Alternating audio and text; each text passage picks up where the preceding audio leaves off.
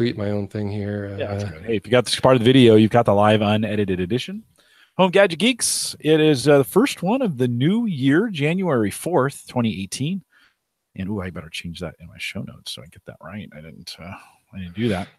Here with Paul Braren. We'll get started here in just a few minutes. We've got this part on Google Plus or on YouTube, and it's not live. Hang tight. We'll get started in a minute or two, maybe 3, maybe 5. Who knows? But whatever it takes for us to get going. It'll be a few minutes, though. It won't be very long. A little bit of pre-show.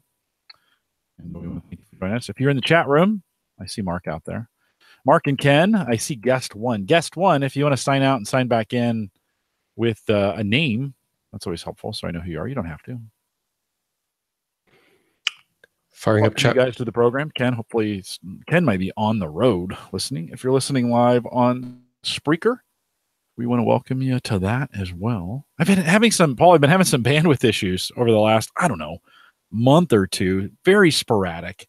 Could not nail it down. It was super frustrating. I had no idea it was coming and it was going, and it would happen during a show and then it would go away. And like I kept trying to isolate it, and it came down to one of my cryptocurrency servers. I'm doing Saya as an experiment. And when I first set that thing up, it was relatively low bandwidth, but for some reason, I think because my contracts are getting ready to renew or something, there's been a ton of traffic and a ton of up traffic. And with Cox, the better is down, not up. So early when I was accepting contracts and taking storage, of course there was no problem because I got plenty of down speed. But now that people are pulling their files back, the up speed is at a premium, and it was just crushing my up speed transactions. So I killed it for the night. That should put us back. And then I got to figure out if I'm going to keep doing that or not, because it was brutal what it was doing to my upload. And of course I can't have a server just taking over whenever it wants, and just obliterating my upload speed. So I'll have to reconsider. What Cox plan are you on? Their highest here, but it's like 160 and 10, which is just stupid. Like, give me some more up. I need up. I don't need down. I need up. Yeah. We made the move to DOCSIS 3 and 16 channel cable modems, and they boosted me up from 300 down and 30 up. So that's nice. It's rare that it uses that. If I'm uploading a huge 4K video to YouTube or something, I might see it. You're capped at 1 terabyte? Yeah, or more. I paid to remove the cap. We can talk about that on the air too. But yeah. So you and I have been comparing notes on Cox for years. Yeah. Saw it coming, and it finally happened. Yeah. So you're paying the 150 or whatever is the. Oh yeah, plus cable, so way more than that. Oh yikes! Oh yikes! Can you guys hear us out there in the chat room? Just a quick sound check. I want to make sure I indeed put everything where it's supposed to be tonight. I think I did, but I'll just double check. Yeah. Okay. So Mark's obviously hearing us since he's talking to us, so that's good. Yeah, I think it's for me. I think it's an extra 99 to get unlimited, and I'm already paying it in almost 100. So it's like I don't know. Most months I can manage the bandwidth cap pretty well. My daughter was home at Christmas, so you'll appreciate this. So I couldn't, for the whole time she was in high school, and I had unlimited bandwidth with Cox. All she would use was the data on her phone. She would always say, "Oh no, I can't connect to the Wi-Fi. It doesn't work." Blah blah blah. So, and we had Sprint, and we didn't have unlimited bandwidth. But then finally, so Sprint really gives us kind of truly unlimited. It's capped at certain levels, but not capped, but it slows down. Then so we pretty much can do whatever she wants. And now that she's home from college, she attaches to the Wi-Fi and just crushes it. And I'm like, oh no, use your LTE now. Use your LTE. So I'm gonna have to, when she's home again, I'm gonna have to remind her. She's back in school now. We won't really see her much till Christmas. Till summer.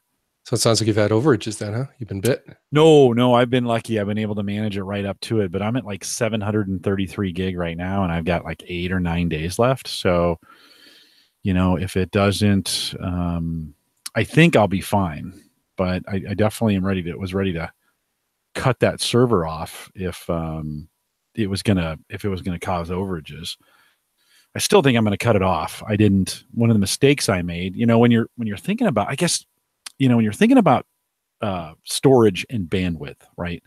And if I have a cap, all of a sudden, then my bandwidth becomes a premium, because if people are storing files on my network, if we're sharing it that way, and they could, depending on how much they move it, right? That could, if I rent them a terabyte, which is pretty inexpensive, and then they move that just one time in the month, they've consumed, my bandwidth cap.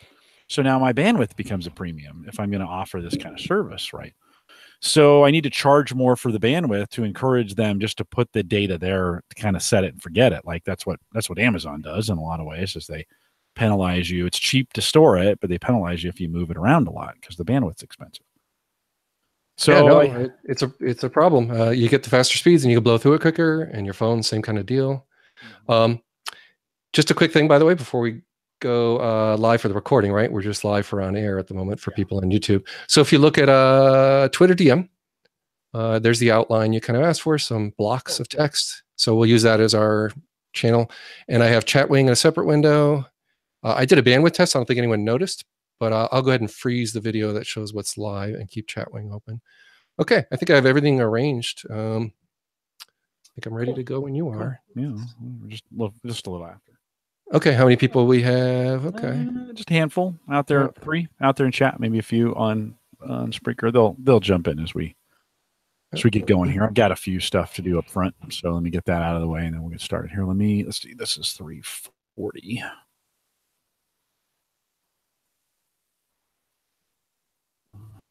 we go.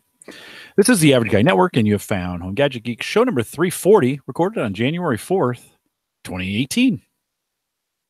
Here at Home Gadget Geeks, we cover all the favorite tech gadgets that find their way into your home. News, reviews, product updates, and conversation, all for the average tech guy. I'm your host, Jim Collison, broadcasting live from the AverageGuy.tv studios here in a heat wave. A little warmer, Bellevue, Nebraska. If 17 is warmer, it was negative 20 later in the week. Paul, you're getting a little snow. Maybe the cold's coming your way. Are you guys going to survive the snow apocalypse?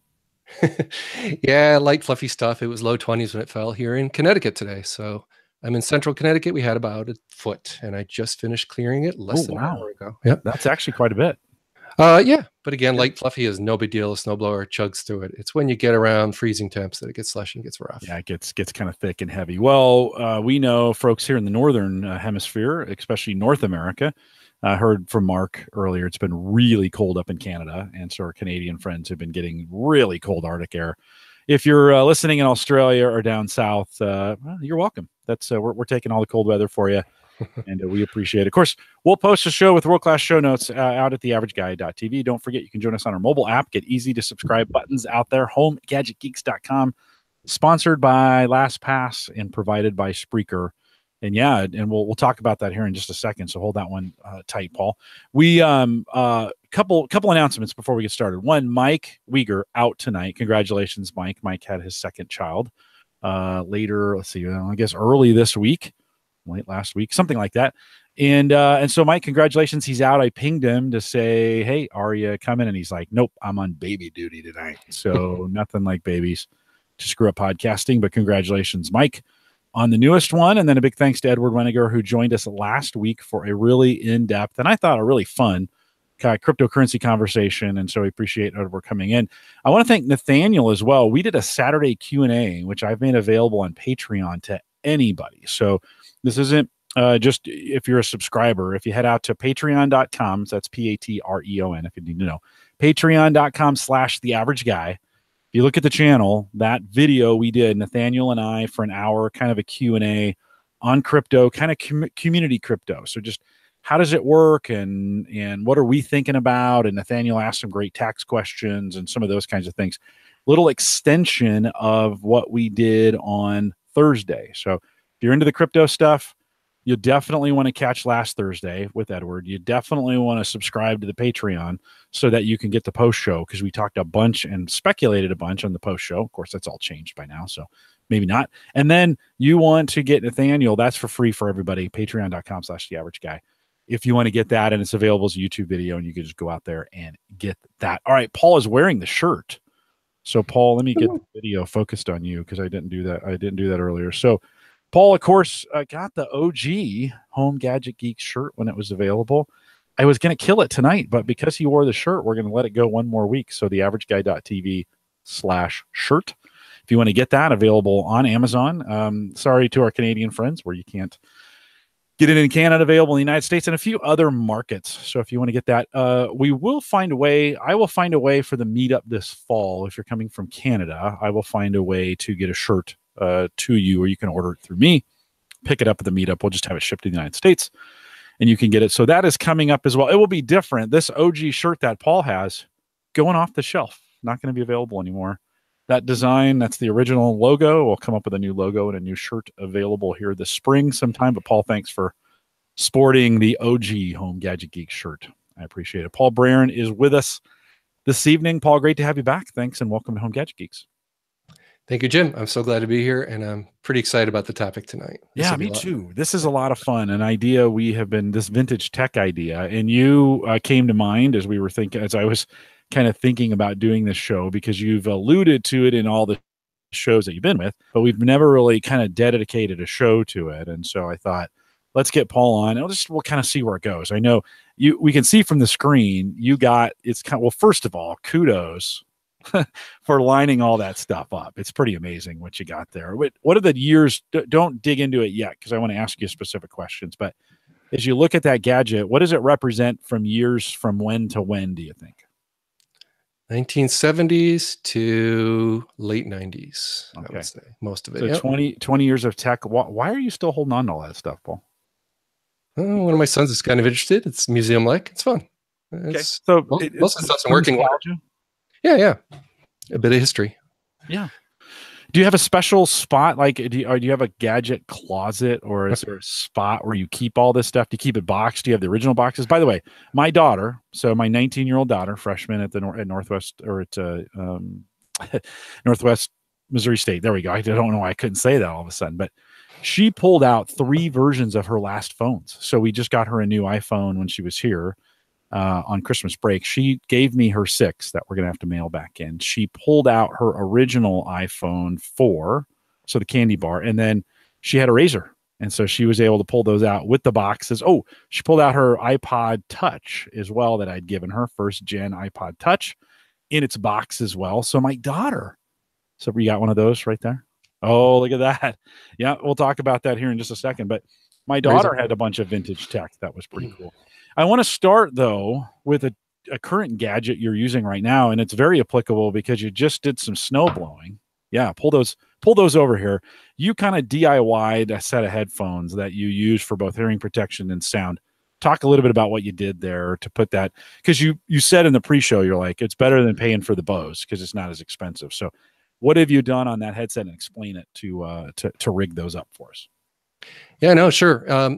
In the past, I was using, let's see, 3M headphones you could find at any local Sears or hardware store that were all of like $50, and they had an aux input and they had noise cancellation, but you needed your own Bluetooth module. So $50, but you could do yard work in the summer or snow blowing in the winter, not worry too much about getting them a little wet or incredibly filthy in the summer. So yeah, going out with Bose makes no sense in those conditions. Snowblower's loud, so is my mower. I like to protect my hearing, and I like to listen to podcasts. Here we go at about $100 on Amazon. Solve the problem. Been using these for about a year, and you wouldn't know it looking at them. They're holding up nicely because they're pretty much an all-metal design, and they're not getting all gouged, and I'm not particularly careful with them. I'll drop them from time to time. Bluetooth built on those. Yep. So we'll throw something in the show notes right there in the on Twitter at Paul Braren. You can see I tweeted out an article about them, and there's the volume up and down and a simple Bluetooth pairing. So not amazing for bass, but very good quality sound quality for podcasting. And there's your noise canceling switch, which you can turn on optionally. Do you see the green light? There you go. Oftentimes those are kind of designed, that with the noise canceling really being an effect for like when you're on an airplane and stuff. Do you find they do a pretty good job with the mower and with the snowblower? A snowblower in particular is really loud. Do you find them pretty, where they take out a lot of sound? Yeah, no, they work quite well. I wouldn't say quite as well as Bose QC35s, which are, tuned for airplane engines generally and other things. Very close though. And considering the price is, 1/2 to 1/3, you don't feel quite so bad about, using them outdoors again. Because I don't know, I'm hoping I get 3-4 years out of them. Like many of these gadgets, I think the battery will be the limiting factor when it finally dies. Yeah. But the ones you were using before, they were just, are they not available anymore? Or did you decide to go something different? It was a janky DIY kit, basically a little Bluetooth module plugged into aux in. They looked ridiculous. So you had the headphones and there was an aux in on it where you kind of came out with a short little cable, right, with a Bluetooth module on the outside, and then did it need power as well to be able for that Bluetooth to work? How'd you do that? Yeah, I'm going to show my desktop here, I guess. But yeah, it was a battery, and let me show it here. This is actually the one I'm really interested in because I just thought it was a really cool setup. Not everybody can drop 100 or even 350 for those bows, but I was when I saw this. Okay, I'll let it flip over to you. Yeah, so nobody made what I wanted, and I know people are driving or listening to this with their headphones out and about, not seeing it. But let me try to describe. We have an article I wrote in 2013 in frustration that nobody made something for around $60 total is what I put together here.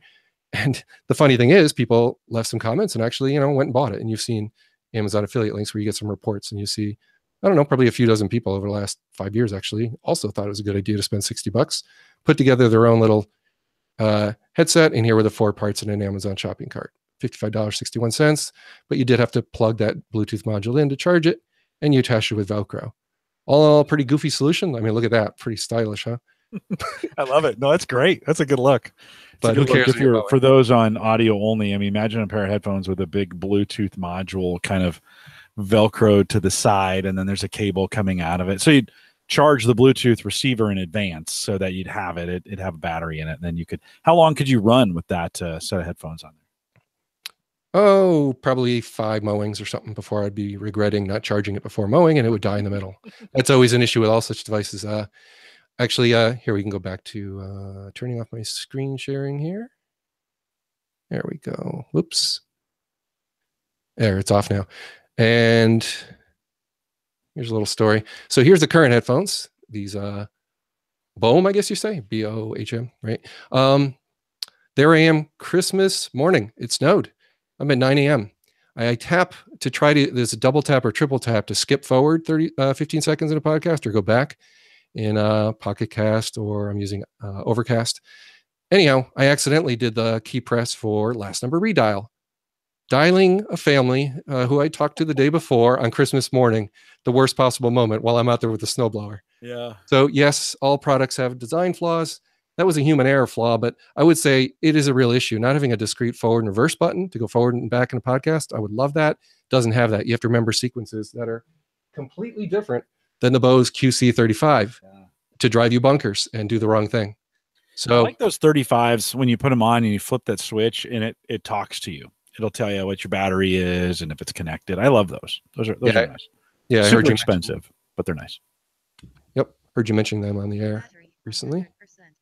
Yeah, you probably hear that a little bit, but I fly a fair amount for my new job. I think I spent 55 nights in hotels this year. Man, cross-country flights or whatever, just they're incredibly loud. CRJ regional jets, sitting in the back seat is where I tend to end up, in a window right next to the engine. Oh my goodness, it's almost like, hearing protection needed, even for the people who work for the airline have got giant pink ear things sticking out. So it's obvious to everyone that their own hearing is impaired because they're wearing something to protect their hearing. Yeah. So yeah, airplanes, it's kind of crazy. There's so many of the small regional jets that are allowed. Super good to have them. I really balked at paying that much. Me too. My wife looked at me and rolled her eyes and she said, "Would you just go buy those stupid things?" And man, I the first time on the aircraft, and I remember taking them off. We'd been flying a while, and it gets a little warm around your ears, and so I take them off about once every half hour and just kind of cool things off, put them back on. And I took them off, and I was like, how did I not just want to rip my ears out in the process of not having them before? Half the weight in the Bose, twice the weight in the Bohm. But again, mowing, don't really care. I'm fine with an hour or two of wearing them. Sure, you're going to get sweaty and whatever. It's all vinyl. Yeah. And quite wipeable. So, yeah, a little quick review. I don't even have an article on these. I'm sorry. A what I use article is still underway, but no, hey, people have heard of these. I wanted to see the old ones. That was the one, the real setup. That was back in the day, and you had that rigged. I remember you tweeted about it or something. You were listening to Home Gadget Geeks, and you on these things, you taking a picture or whatever. And I always thought, well, that was pretty cool that you'd rig those up.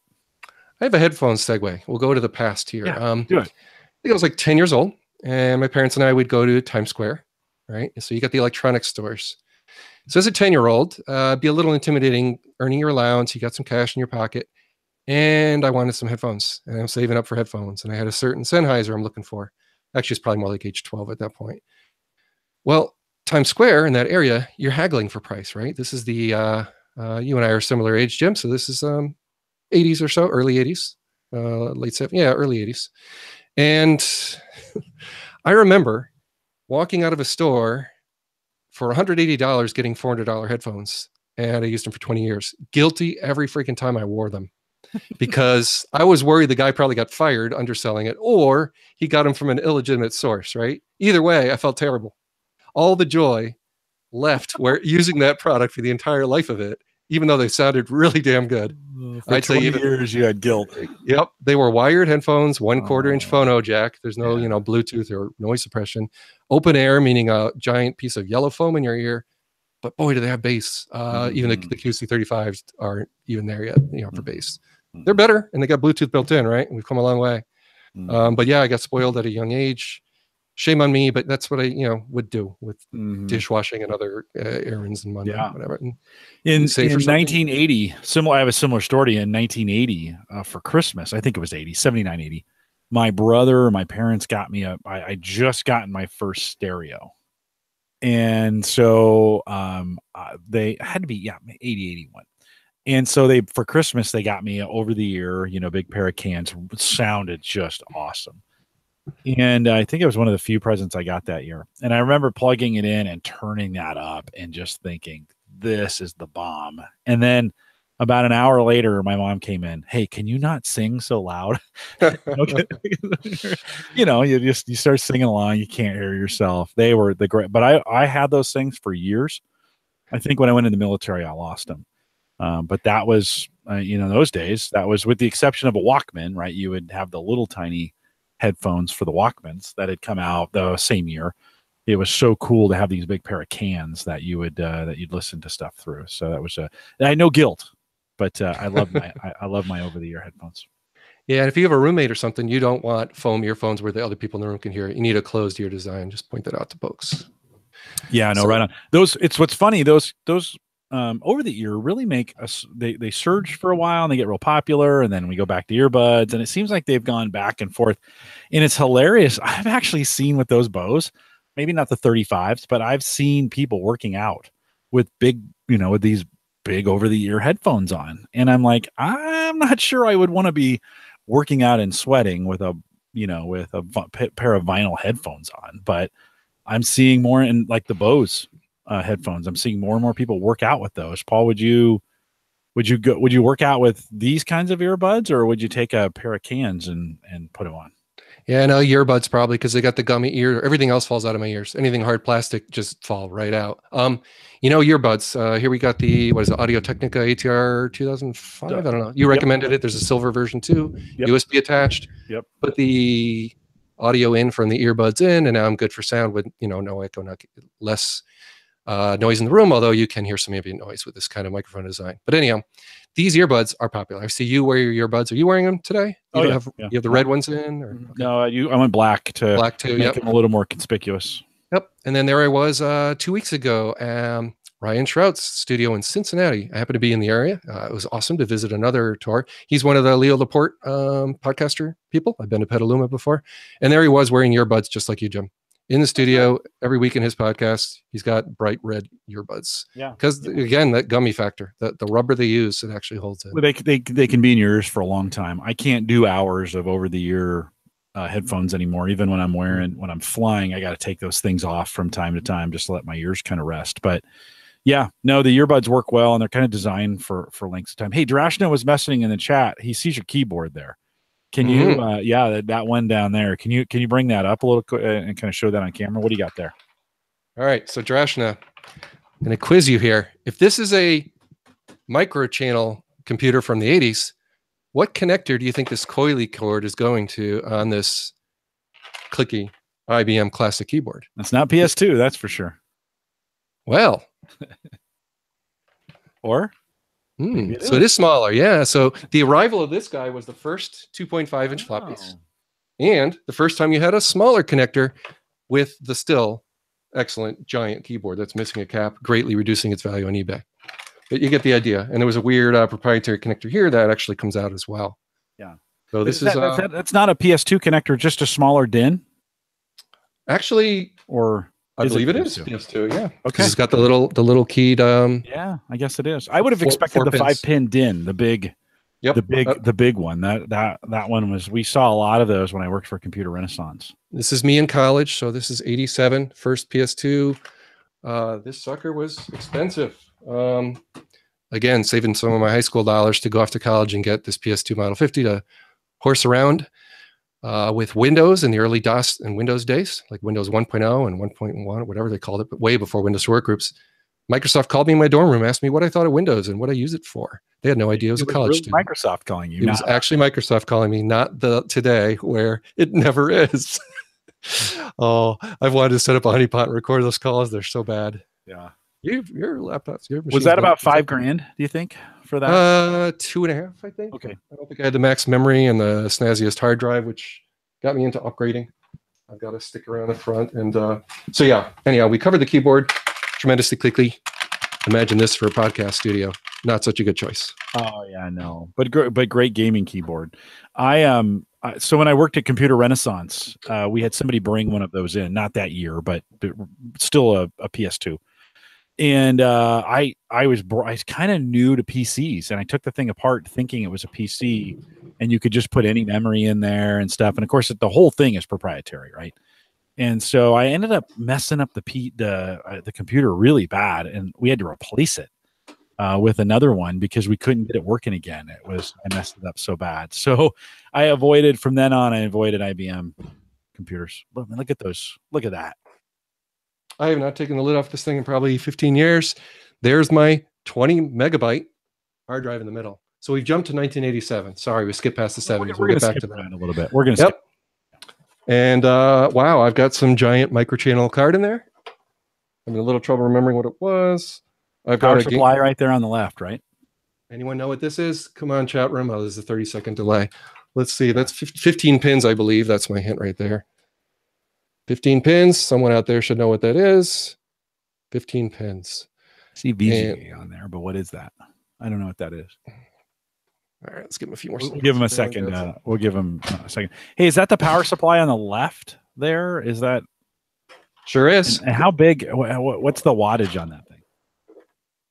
An excellent question. SCSI or MIDI? Right here. Yeah. IBM clearly labels it. Output wattage 94 watts. Right there, my thumb. 94. Woohoo! And it's tested by no one's name. All right. But someone's got their handwriting on a tested by sticker. So computer's ridiculously well made and large amounts of metal. This very thick plastic backing that is very rigid. Thumb screws, notice tool-free. I opened it up and, shock dampers and all kinds of over-engineered metal parts inside, not terribly recyclable, but giant thumb parts for removing microchannel, tool-free again. So microchannel has some good parts and some horrible parts. Here I'm looking at my CPU. It's been upgraded to a Kingston SX33 GAM. And then remember, you could buy co-processors, right? Optionally to speed up. Yeah, you could. 386, right? No, yep. Is that 286? This is a 286 right there, and I have not booted in a while. Flight Simulator was the ultimate test of compatibility. Who knows? It might still boot. I bet. I doubt it. Yeah, I don't know. That's a lot older than. Well, you have a power. Older. The question is, do you have a plug that fits it, or is it still the old school? What power? Yeah, standard. Yeah, same thing. So that hasn't changed. All right. So the guesses on that were SCSI or MIDI or a parallel port. Maybe Drashna wins joystick. All right, there you go. No, other gyms. Other gyms have joystick. Yeah. Oh, okay. You say it first. Yep. Okay. Yeah. Joystick. Thank you. Yeah. All right. So, okay, we'll go back to the 70s. So, Jim, we're both around half 100, right? We're at the same age. We're close. Yes. So 60s. Yep. And my name, Paul, kind of gives that away. But anyhow, over on the left, Caldors and Ames, that might be chains people in the Northeast might remember. They're from Rocky Hill, Connecticut, the next town over. Both are now long gone. But I used to ride my bike to Caldors as a, let's see what age. I don't know. 8 maybe? Let's see if I can find a date on this one. Here is a fluorescent screen. Let's see if I can get this thing to turn on. It'd be fun if someone actually remembers it and you'll hear. There we go. Uh-oh, dear. Little malfunction. See if we can hit reset. Oh, no. Ta-da! It's working. Woohoo! All right. Awesome. This is the tech of the time. You move left and right. You fight your opponent by shooting a bullet diagonally. Tiny screen.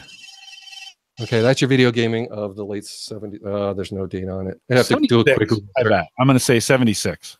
So mini vid Dodge City. Paul's like a 10-year-old, something like that. Yeah. Okay, so yeah, I would actually go to Caldors to play this because they'd have the games out where you could actually use them back then. Electronics, you used them before you bought them. Kind of a big deal when you're using your allowance for it. Did you? And you buy that new? I did. Yeah, that was. How much do you think it was in the 70s, middle 70s? How much do you think that was new?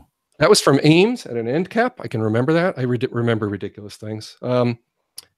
50 or 45 bucks, somewhere in there. This sucked. This was a lot. This thing was like 65. What do you got there? Space Invaders does not work. I tried it before the show because guess what? The classic move when I opened this, a bunch of crud fell out. The batteries. The battery was left in there. Yeah. Yeah. You could probably clean that up though. Make it work again.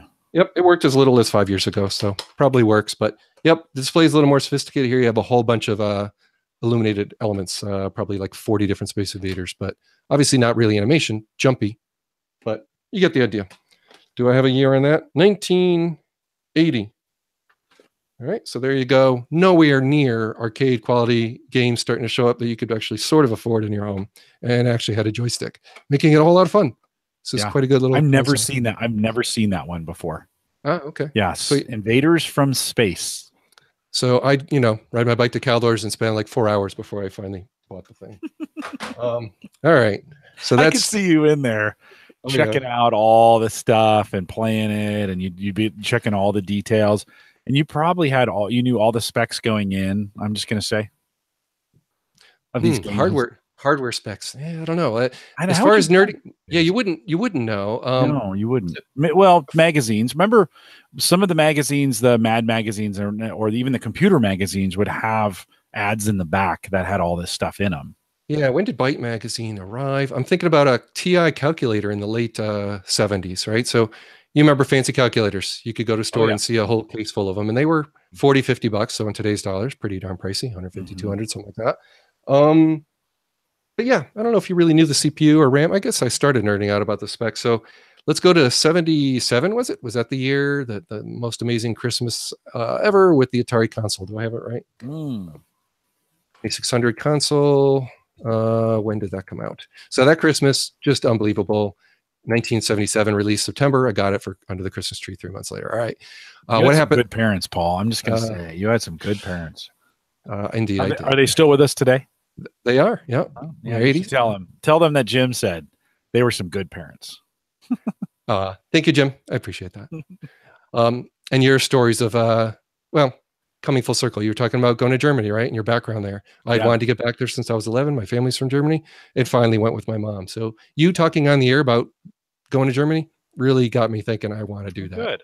And I'm so glad that happened. Back to the 70s, as we're a little kid, I'm 10 years, right? I'm about 10 years old. The Atari comes out. A year later, I'm now convincing my mom, I need the basic module for my Atari 2600 console.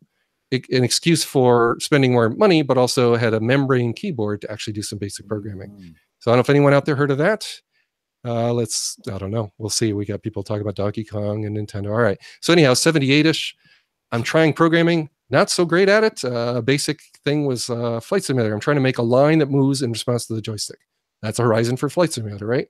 And I'm realizing, maybe my strength is not really programming. So it takes me so many hours to get that. Or maybe I need a Commodore VIC-20 that I then saved up money for. And I remember buying the 12-inch monitor, which I think I still might have. but I sold the Commodore VIC-20. I wish I didn't, right? And the 2600 is long gone too, right? I needed that money. I became a teenager, needed the money for a car, and that stuff just goes away. You sell it, right? So, oh well. Isn't it funny? Before we move on, isn't it funny? And I think most of the audience listening can relate to this. There's a weird when you have stuff.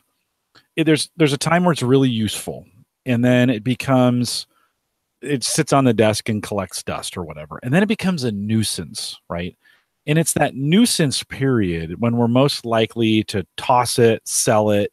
I think sometimes it's getting harder and harder. The time frame is moving up on when you have to sell things now. Like, you used to maybe get 3 or 4 years, and now I think maybe you get 18 months or maybe 2 years before something completely becomes unsellable.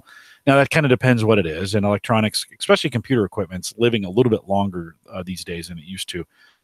But there's that nuisance window in there where we're like, oh, I'm never going to need this again. I can, you sold it to get a car because a car was more important. And then we always wish. Then there's a period, maybe it's 15, 20 years when you're like, oh, why did I let that go? And so I've been thinking about that nuisance period a lot, especially over the last 5 years of whenever I'm going to get rid of something, I think, now, wait a minute. Am I in the nuisance period? Do I just need to hold on and box it and put it somewhere? I mean, I've got some equipment, including this RT that's sitting in front of me, this Windows RT tablet that I keep thinking all I use it for is the weather, but it stays plugged in. I keep using it. And I'm kind of thinking, when will that become a nuisance? And will that be one of those things that I keep and I am on a show like you are 20 years from now? And I'm like, look, these tablets we used to have, So I'm always interested in that. Like, there's that weird period. You broke the mold on a lot of this because you kept some of it, but not everybody does. A lot of people, especially phones and stuff, we get to that period. Like I've got, my wife's got an old BlackBerry still sitting in a drawer up here. And I keep thinking, we just need to chuck that thing. And then you're thinking, no, we're going to want to talk about it. So anyways, that nuisance period is always when we start throwing stuff away, Yeah, no, earlier. Oh, Jim, it's not auto switching to you when you're talking, by the way. So, we want to see you. No, I know. I put it on you because you were showing stuff, but I'll switch it back. Now I'll switch it back to you. What else do you got for us? What do you want to show?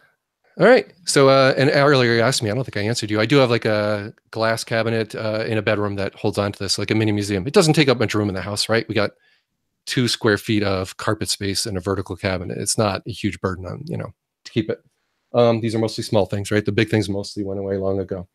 All right. So 70s, we covered a little bit of gaming. Another type of display, because, there's people maybe quite a bit younger who might not have ever seen something like this, but this is LCDs. You're starting to get watches come out that have LCD displays. So there's power savings. Instead of a bright illuminated LED, you have LCDs coming out, and they haven't really changed much in 30, 40 years. The contrast is not amazing. It's not a pure white background. It's kind of grayish, but you can play a pretty good Donkey Kong on 2 different screens here. And actually, I haven't tested this thing lately. There's no batteries in it now, but I believe this thing might still work.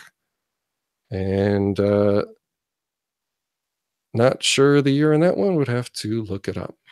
Okay, so I've covered 83. I'm going to say on that one. I think 82, 83. Don't you think? I was thinking, like, when did I play these games? Because I never had them. My parents, we never had the money to buy these things, and so I never got them. But all my friends did. I lived in South San Jose and went to a school that had some money, so I ended up enjoying all this technology, including Nintendo. I think which one was the football? Did you ever play the football game? Was it Coleco or was it, I forget who made that, but I played hours of my buddies. My friend Matt McCoy was his name, his football game, because I could never get one. That might have been mid 70s, and a wealthy friend of the family's kid had one of those. I never forgot it, and coveted it. Yeah, not the greatest feeling, but it was great. There was patterns you could do. It was expensive. With the football game, there were patterns you could do that you could always score. Is it white and green, the thing you're talking about? Yeah. I know what you're talking about. And you can get them now for like $25 on Amazon. Like they're, they have replicas of them, I think $25, $50, something like that. My backlight is kind of cooperating. Let's see. Now, what do you have there? There's a car. Ooh. It's not an LED or LCD. It's a mechanical device with a ribbon of road running, and you just avoid the cars colliding. This is plain old filament bulbs running this game system, and this is What's the name of it? Tomy 1978 Digital Derby Auto Raceway. So it'd be fun if does it work? Didn't seem to have C batteries around the house that were charged. So when I tried it, nothing happened. So I don't know. What about those games that needed C and D batteries? And they were fairly expensive, and they would just they'd burn through them. You know, exactly. And let's check it out. John Biggs answers 1978 is the football game. Thank you, John Biggs. We're having a fun time on the. Yeah. I played that a lot. In fact, we bought a replica version of it, I think, a couple years ago. And I played a bunch of it for, I don't know, maybe a day. And then I'm like, okay, I'm over this. This is not that good. It was good in its time, but then you're like, it's not that good. I'm not going to play it as many hours as I used to play it when I was a kid, for sure. Frodo confirms 1978 for a digital derby. That was like, and then we have Mark Robson, who remembered the racing game. There you go. Other people have seen this stuff, Jim. It's good stuff. All right. Now I'm going to keep trying to describe stuff for audio listeners.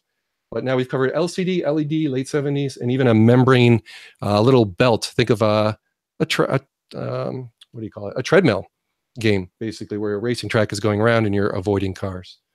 Let's get the other tech from the late 70s out here. Let's see.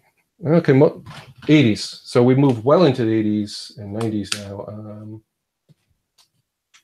Yeah, that one would be late. That would be that'd be middle 90s, wouldn't it? Early 90s? Let's go back to Kodak, Rochester Revolution. At IBM and now at VMware, there's many customers of big companies in Rochester, New York, right? And I've been there many times. So every time I see the hulking Kodak buildings, I think of my dad and his high 8, and this is, I think, regular 8 and no audio. So this is probably 70s tech here. Brownie cameras, along with stuff like this, became affordable for the masses. They really changed the world with this stuff. Super neat. So your dad could take 3-minute movies. Did you guys, as a family, sit around? Would you get them? You get the film developed, and then you on a projector. Would you sit around and play it? My dad had a pull down screen in the basement when they finished it off, and got out the projector, and it was family time for 3 glorious minutes. You got to see, your big brother playing soccer, and you on there for 20 seconds. It's brief clips and very expensive for the film. When my dad passed away, somehow I inherited some slides, and I don't know why I think I'm supposed to get these digitally taken care of. I haven't done it yet, but remember this, and we'd sit around. I mean, I was in a youth group, so this has been early 80s. The guy, the leader, the director of the youth group, he took everything in slides, and he had closets full of all the slides and the reels, and they were categorized. And hey, this was the backpack trip of 1990 or 1981, and we just go over his house, and we'd watch these slideshows, and we'd look at these things for hours. This was pretty crazy. In fact, this might be me. That's awesome. My dad got me into photography, so this is 1983. So slides were big then, Jim. You're holding up a negative or a slide? A slide that's in the correct color, right? Yep, a slide. Yep, you bet. And negatives didn't have that plastic or paper or cardboard carrier that Jim just showed. All right, so 1983 is me around age 16 getting a Nikon FE2. This was a big deal. Graduation gift. I think I might have chipped in or bought the lens. You're getting a theme here where you kind of helped pay for the stuff we got, and you tended to value it and take better care of it. This worked up until like 2-3 years. So here's a SLR camera that actually has a shutter, and we can look inside. Yeah, and you'll see a mechanical mirror that moves out of the way when you take a picture. Looks like the shutter is closed. You're not quite seeing things, but yeah, you could remove the lens easily. And I ended up being a photographer for my daily newspaper when I went off to college. I quite enjoyed photography, and I have not had a real SLR ever since. I really gave this up in my maybe by late 20s with a growing family. That hobby kind of, this is 1983. And I kind of gave that hobby up as I started having a family in the early 80s. So in 85, I got a Canon T50 as a gift, as a Christmas gift from a gal I was dating to take to Europe. And I shot tons of pictures with that T50. Shot tons of film. I brought it back. We took a lot of family pictures, and so it actually made the conversion from analog to digital. And remember, we used to send pictures off for you take them by a photo booth. That wasn't what it was called, but there'd be this kiosk in the middle of the parking lot. You drop off your film, and you could go pick it up later.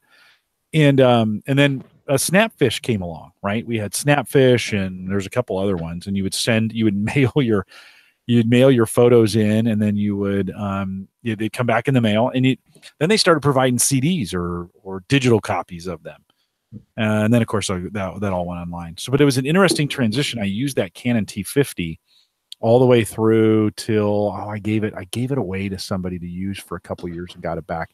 And I still might have that T50 around here. I wonder how I'd even get film for it anymore if I wanted to try and use it again. And you'd have to, the chemical process of processing those films was awful. There was a lot of cancer caused by those pictures. Well, my dad had a dark room in the basement. My older brother helped him make it, soundproofing it, light proofing it, a fan to suck out the noxious fumes you just alluded to there. Yeah. And I got to do actual black and white photography as a kid. I ended up doing that in the daily newspaper in college. That was fun. You had to get that photo right. It was chemicals. And if you overexposed it or underexposed it, there's no going back. It's a daily newspaper. Either you blew it or you got the photo. So you'd be doing dodge and burn and all that stuff. Anyhow, by the way, also in the 80s, high 8's coming along with sound. This camera didn't get used as much. Most of my dad's high 8 stuff, I call it high 8. I just said the wrong thing. Super 8 is the word I was looking for. Super 8 with no audio is a 3-minute that was championed. This one with audio, the darn media was pretty expensive, so it didn't get used. Was it in a cartridge? Was the media for that in a cartridge? Yep. Yeah. There's your compartment for your Super 8, which I think might still be in this camera. Yeah, the high 8 was soundless, right? That's what you said? Yeah, sorry. High 8 is digital and later. I misspoke. It's called Super 8. It is the 8mm format I was talking about there. Yeah. See if I can open up this Kodak. Maybe not. All right. Well, it looks like there might be film in this, but I wonder what's in there. Well, if I open it, I destroy it. How about you got to finish it up, and although it'll probably cost you $100 to get it developed. Exactly. Who the heck? Yeah. All right. So, Jim, that's a good segue to late 80s, early 90s. Camcorders. So high 8, right? That's the word I kept misusing. So high 8 is digital. So when you get Sony coming in with high 8 format, what was interesting about it, and this could be the start of my part of storing data and digital data. Let's talk about that. So remember I mentioned a Commodore VIC-20? I kind of skipped over that. That was the cheap one before the Commodore 64, which is way more popular and way more expensive. Commodore VIC-20 had a cassette drive, right? If you spent hours, like there was a magazine called Gaming Magazine, I believe, and you had 6 or 8 pages of peek and poke commands, just pure coding, learning to touch type as a 14 or 15-year-old. It was awesome. I also took a typing class my mom made me go to. Glad I did. Now I'm typing in someone else's programming. I'm basically making a game for myself, right? Someone else authored it and wrote it in words. I get to type it in. Now I save it on cassette. But the cassette deck didn't always work. That miserable, wretched feeling of losing hours of your life, and it's just so much less fun to do it again, it kind of got me to risk reduction my whole IT career, the last 25 or some odd years of doing stuff so you don't have that boneheaded oops ouch feeling because you just didn't think something through and you lost your data. So I tell you that story in a Commodore VIC-20 with cassettes, which were ridiculous media, because this isn't really any different. It's high 8 media, also a cassette like cartridge. I've got one around here somewhere, right here. And the erasable label idea was me. We used an alcohol wipe and you could reuse the label and reuse the tape because they were pretty expensive. So that one just fell off because all the goo is gone. But there you go, high 8 media. And you're literally talking about tape. But here was the thing that was special about Sony, and there it is, protected. There you go. You're seeing the tape naked as I open up that little locking mechanism. What's special about it is, anyone, a little pop quiz for the audience here. I'm not going to wait 30 seconds for the buffer though. How did you get from high 8 to your computer? How did you do video editing in these days? What was special about Sony, and what kind of interface did they have on the early camcorders? And I'm actually looking for where that connector is and struggling to find it. It's been a few years since I've used this device. I want to show it on camera. While you're looking for it, think about the technology. Today we take all that for granted, but when that thing came out, I mean, it was a marvel in all the different ports, in all the different connectors, and the lens, and I mean, it really brought. I bet millions of those tapes were sold as people took everybody. I shouldn't say everybody, but tons of people. If you travel, they'd have that style camcorder. It really kind of set the pace for what camcorders would become. There we go. RCA. Yeah, correct. And here's the replaceable battery. You could charge it and keep going on the move, or you could put on a power supply and keep recording on a tripod. Link was a video protocol where you could pause and remotely over a serial to link cable. This particular camcorder looks like it does not have the interface I was talking about. And what it is Firewire. So if you have Firewire, you can dump each 2-hour high tapes. We moved from 3 minutes to 2 hours, right? From my dad's vintage to late 80s, early 90s here. About $1,000 for these things. We're not cheap. And now you've got 26 gig AVI file on your Windows PC. What the heck do you do with that? That was huge back then. Your hard drives were tiny. So it was great because it was lossless. You didn't have static. You didn't have snow. You didn't have those artifacts of VHS of the day. You had digital height from Sony. And that was a game changer because now you could put it over Firewire and actually maybe save it. And that was a huge project when my now oldest son was younger. He really helped me out by feeding a camcorder all summer and getting 140 tapes digitized, where I now realized, oh my goodness, I got to go to MP4 and deal with 3 terabytes of data that I've been backing up and maintaining ever since. Yeah. It's, family growing up video stuff. So does that have Firewire on it, or how did you get, what was the answer? How do you get, There's another camcorder. I grabbed the wrong one and there was Firewire on it. Yep. Okay. I had to have a Firewire adapter in my PC.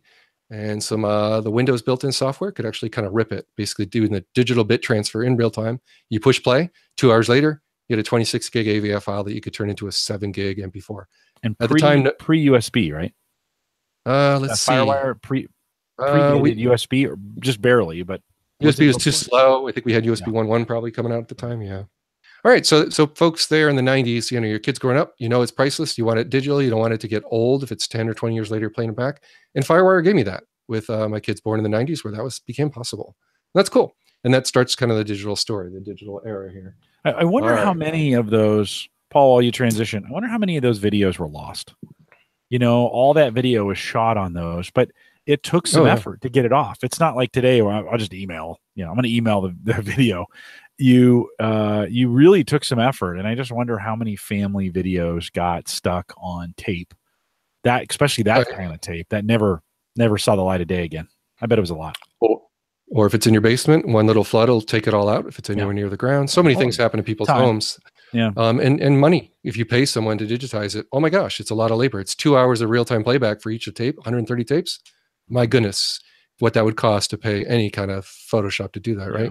Well, so you're probably right. A majority of this stuff's probably lost forever for most of it. We still have that nuisance. Remember, I talked about that nuisance period. When we think about technology, there is that period where it becomes impossible with some of this technology. You've got it. There's a period where the technology is not being used anymore, but it's still possible to get it off. And then it's gone. The adapters aren't there anymore. The protocols don't work. You just physically can't do it anymore. And I mean, think of some of your old phones. There's stuff on there that you just can't get off anymore. It just doesn't work. Well, chemicals. We've got something on this. Yeah. Super 8, but I might not ever know because you'd have to find a processing place. Yeah, exactly. Yeah, right on. Probably lost forever. That's analog. It is a lesson, though. It is a lesson to us, though. If we got this media, get it done before that period starts, because it does happen where the technology. I keep thinking there'll be a day when we won't know how to do anything with DVDs. It'll be like there won't be DVD players to play them anymore, and it'll be like, and the tape and the DVDs themselves will have lost the reflective coating, and it will stop working. So it's just a good reminder. There are, this stuff is only good for a while. Get it converted. Yeah. And you know what, before I move on to audio and phones, let's wrap up video. So go forward to today and you got an iPhone 10 that can do 4K video at 60 frames a second. The data, the amount of data that represents. So one of my sons and my parents, we recorded some, legacy video asking about their life, their time in U.S. Army, serving in Germany, and cool stories all about their life, right? Capturing it. It's coming up on maybe 10 hours of raw 4K footage. Oh my goodness, what a project. So I told you the other story of 3 terabytes of 140 some odd tapes or something for height. And now I've got about 10 hours of valuable footage of my parents around 80 years old. And important to keep that too. Then it becomes, how the heck do we share this with family who don't have, Blu-ray, playback. It's too much data, right? You got to recompress it and do something with it. So the story lives on, and I guess I got the bug to try to be an archivist sort of for the family over a decade ago. Was it Windows Home Server was showing up, right? And you could do drive pooling and get 3 drives together because I needed to back up all these FireWire transfers of 26 gig files. How would I do it? That's when the bug sort of started, with joining drives together and then making a RAID array and then backing up to a second source. That's a decade ago, and that became my current job at VMware, where that's my focus is vSAN, which is basically the same idea, tying a bunch of drives together for the enterprise in an affordable, logical way. So yeah, there's these common threads, Jim. A lot of the people listening to this podcast, think the same way. You hate that miserable feeling of losing something forever, the irreplaceable stuff. No, it's just a lousy feeling. It happens to everybody. All right. So that's the video story. But it is incredible what a phone can do now. Yeah, an iPhone 10 is $1,000 plus device, but my goodness, the image stabilization is quite good. Better than this camcorder's mechanical OIS, where it had liquid crystal, 2 lenses that literally had squishy gel between them and would mechanically move to counteract your jiggly motion as you zoomed in and had a shaky hand. You go to an iPhone 10 today and it blows the doors off of performance, right? I think it's cheaper. It's $1,000 to $1,000, but $1,000 in 1980, 20 years. Yeah, exactly. Yeah, it was a lot. Yep. So you can whine about your $1,000 phone, but you know what? They're pretty incredible what we can do now. Pretty amazing. All right. So analog digital. Let's see, what the heck year are we with a phone that looks like this, where you got an analog pull out? I'm going to say 92. That's around when I'm doing OS2 trainings, driving to Buffalo from Connecticut, need to be safe on the New York Thruway, 8-hour drive from home. Your car might die. You ended up having something like this. It wasn't really a business tool. It was mostly a safety tool, right? So that's the early days. And this is Bell Atlantic 9X Mobile. So I think that's my first cell phone. You'd hang up by popping the earpiece down. People watching might just giggle at that. It's ridiculous, but whatever. It's not a flip phone. And the antenna is absurd. Brain cancer times. So they would always break off. You don't want it in your pocket. Analog signals, the thing would be pretty warm. Who knows what the radiation is doing? That we've come a long way from the amount of milliwatts this thing used and how few hours it would last. I like your optimism on that, Paul. That's pretty funny. How bad we had the very first one we had was one of those real classic flip. They were giving them away for free with the service, and you would just like this, and it was like the old Star Trek thing. So that was our very first flip phone. Yep. So I don't know, Jim, when we're podcasting in our 80s together, 30 years from now, we'll be like, so do you have cancer of your right thigh, or who knows, right? Who knows? Early days. I think the movie The Matrix has a version of that where they, when they would click it and the phone would kind of extend out like that. Not that phone, but very similar to it. Oh, I remember those. I had one of those. That was my first work phone. 95, I joined IBM. 4 people on the team had this, including the hip holsters for the true nerds that run around the data centers. So, yep, we're looking at a Motorola StarTech. Again, I got to remember the audio listener. And does the antenna, you still have the antenna, or did it break off? It broke off long ago. You could replace it. It was just screw in threaded if you got yourself another one. And there was a pretty good aftermarket. And eBay started coming alive. What was it, very late 90s maybe? Is that when eBay started? So you could actually get parts for stuff like this, right? And keep it running a little longer. Put that in your pocket. Battery on the top. Yep. Oh man, StarTech. I bet pull that battery right off, and look how thin it is. That's got to be the first consumer mainstream. There were so many of those sold. Agreed. And look at the size. Not bad, right?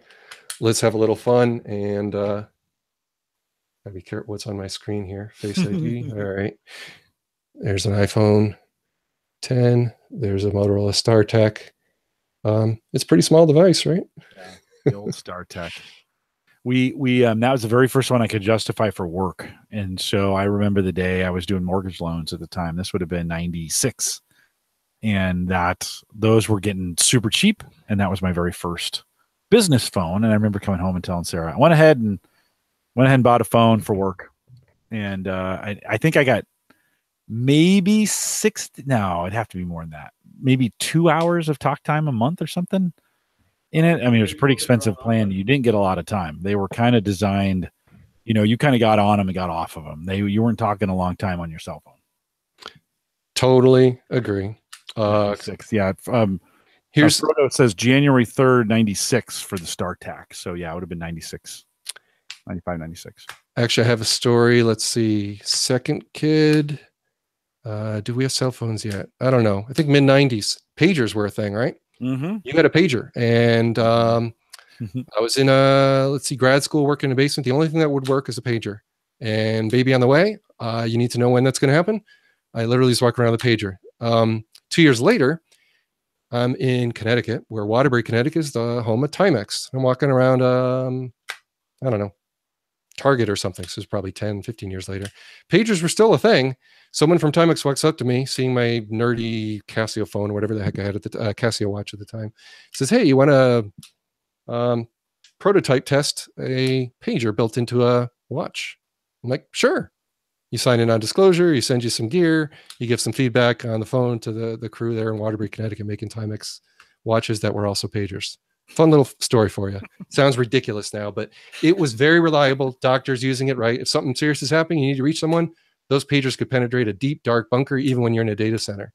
There was darn good reasons for carrying those. They blew the doors off of cell phones for many, many years. Yeah.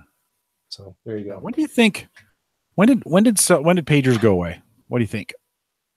2000, early 2000, where pagers really became obsolete. You know, we don't get smartphones till middle 2000s for the most part, right? 2007 or something. Do you think pagers are good right up until mid 2005, 2006? Do you think, or later? Think about my job. I dropped mine, and there was no IBM reimbursement. Probably starting in 2000, somewhere around there. But sure, people probably had them for a few more years, especially in hospitals. I think on-call doctors, that kind of thing. Yeah. Yep. Okay. Here we go. Here's a phone. Now we got an LCD on the side panel. Don't know what this is called. This is Verizon branded, clearly Motorola product. Yep. Motorola. Is that the Razor? Yeah, it must be. Or is it called Crazer? Wait a minute. Crazer's later. Okay. So you got Razor in one hand and Crazer in the other. Crazer's narrower body. Razor. I had both of those. So the Razor's got the membrane keys. Not really amazing. Not great for tactile feel, but they do make a little click when you touch them. Not an amazing design, but it shows we've got a camera now. And that was a major problem in data centers. Who here remembers that? Having an IT job, you couldn't go into a pharmaceutical company like a large one here in Connecticut, or military contractor sites that need clearance. There's no way they let this pass the front security guard. You'd have to check your phone at the door. All the IBMers doing service would need to request these special made with no camera. So the early days of camera phones were really kind of a nightmare for the IT professional. So there you go. And the LCD starting to appear on the side, things like how many calls you missed and all that. I am forgetting what this phone, I guess it probably is Razor, I guess. I think they were, I think they're just Razors, Motorola Razor. And then the Crazer is if maybe a year or two later, a narrower body, also that same membrane design, also Motorola product. Motorola was doing well. And it now had a color LCD with fancier stuff showing even when the phone was closed. This is a flip phone I'm showing. So now we must be getting to, I guess, where are we? We're in early 2000s now, somewhere in the 2000s. Mm-hmm. And a rubbery back. All right. I do not have, let's see, what do I have? The hybrid. This is a really weird era when we think of 2004, 5, and 6. All kinds of, what do you got there? IBM equivalent of Palm. So it's called a WorkPad C3. I remember going to the Raleigh factory, RTP, Research Triangle Park, IBM site, huge factory and warehouse where the visitors, we were lucky enough to be handed 3 of these, me and 2 other guys from all over the world, hopping on a plane. They handed us a parting gift. Like, thank you for coming to Raleigh. Really appreciate your feedback on our products. And by the way, you go home with the WorkPad C3. Those were good times. What year is this? I don't know. Probably early 2000s or late 90s. No, I would say 2003, 2002, okay. 2003. Well, I'm a little off. I went to a conference. I went to a tech conference like maybe 2001, and I think I got a free Palm Pilot, which is the same design there, same exact design. Those Palm devices were, and IBM had their own branded version of it. Yep. And then a hard shell that kind of protected you from accidentally hitting buttons in your pocket. And that was the IBM had that, and I think where Palm had one that kind of slid over the top. But I remember being on a plane and I was blogging at the time, and I could write on the Palm device because it had that little fold out keyboard, right? The Palm ones had that little fold out keyboard that would, and I would sit on a plane and I would actually blog onto the Palm device. And then when I got home, I'd sync it and take that data and move it into the blog and then post it. And it was some of the early productivity. It was great to be able to do that. In those days, my parents lived in Kalispell, Montana. And so every Labor Day I would go out there and spend time with them. And on those plane trips, I get a ton of work done off that little Palm Pilot. Palm 5, I think is what I had, something like that. It's hilarious. IBM WorkPad C3 troubleshooting on iFixit.com, released 1999. So iFixit, those folks are amazing. They actually have an IBM WorkPad C3 troubleshooting guide. Amazing. 1999 technology. Ken said HP had them. Handspring, there was the handspring visor, other Jen says. Remember? Yeah. Oh, I just haven't heard that company Sony name in so had many their years. own version of it. This was that weird transition period, like I said, between 99 and 2007 when we, of course, the iPhone came out in 2007, I think. Yeah. Stylus. So for those listening, we're talking about a stylus. Removable stylus was the day. Capacitive touch wasn't yet a thing. There was no iPhone. So you were not touching a screen. You needed a stylus. Or if you had any kind of touch screen, you had to ram your finger in it, push really hard, which was ridiculous. All right. So that's late 90s. Some really good productivity in there, Paul. I got a lot done on those. I put my calendar on them. They were great. What do you got there? Sony Clie. Anyone out there? I'm sure someone in the chat. Those, yeah. Here we go. Now we have decent sound. They actually have a speaker on the back. This is a step up in price. You had a volume on the side, a rocker. And let's see. Palm-powered Magic Gate. Clie Personal Entertainment Organizer. Interesting title for this thing. This is a PEG TG50/U. I would have to look up the year. Someone will probably get it. I'm opening it up for those looking at the YouTube. And there we have a full QWERTY keyboard. And does that not look like the BlackBerry of a BlackBerry? Yeah. Exactly, yeah. So there it is. What are we seeing on the screen? Some scratches from the stylus, I guess, and chiclet keys that actually lit up. So this thing was a pretty darn good device. And if it had a battery that worked, it would probably fire right up. Could you plug it in and power it up on what kind of connector does it have? Proprietary long, kind of like longer than a 30-pin Apple connector. And even kind of foreshadowing what we'd see in the iPhone.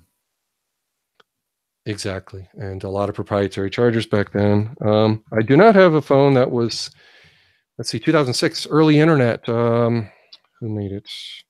Anyhow, you could tether your phone and share its data in the late 2000s with the USB cable. Those phones would tend to heat up. A Trio. Was it a Trio? Maybe it was a Trio. Terrible. Unreliable. Yep. But anyhow, the Clie was a little before that. You were still syncing with your PC at that point, and that's year 2003. Okay, so I got the sequence. I looked it up. It's 2003. Seen it, reviewed it. So yeah, it's a transition. You're still very reliant on synchronizing with a PC for your contacts and your address book and all that.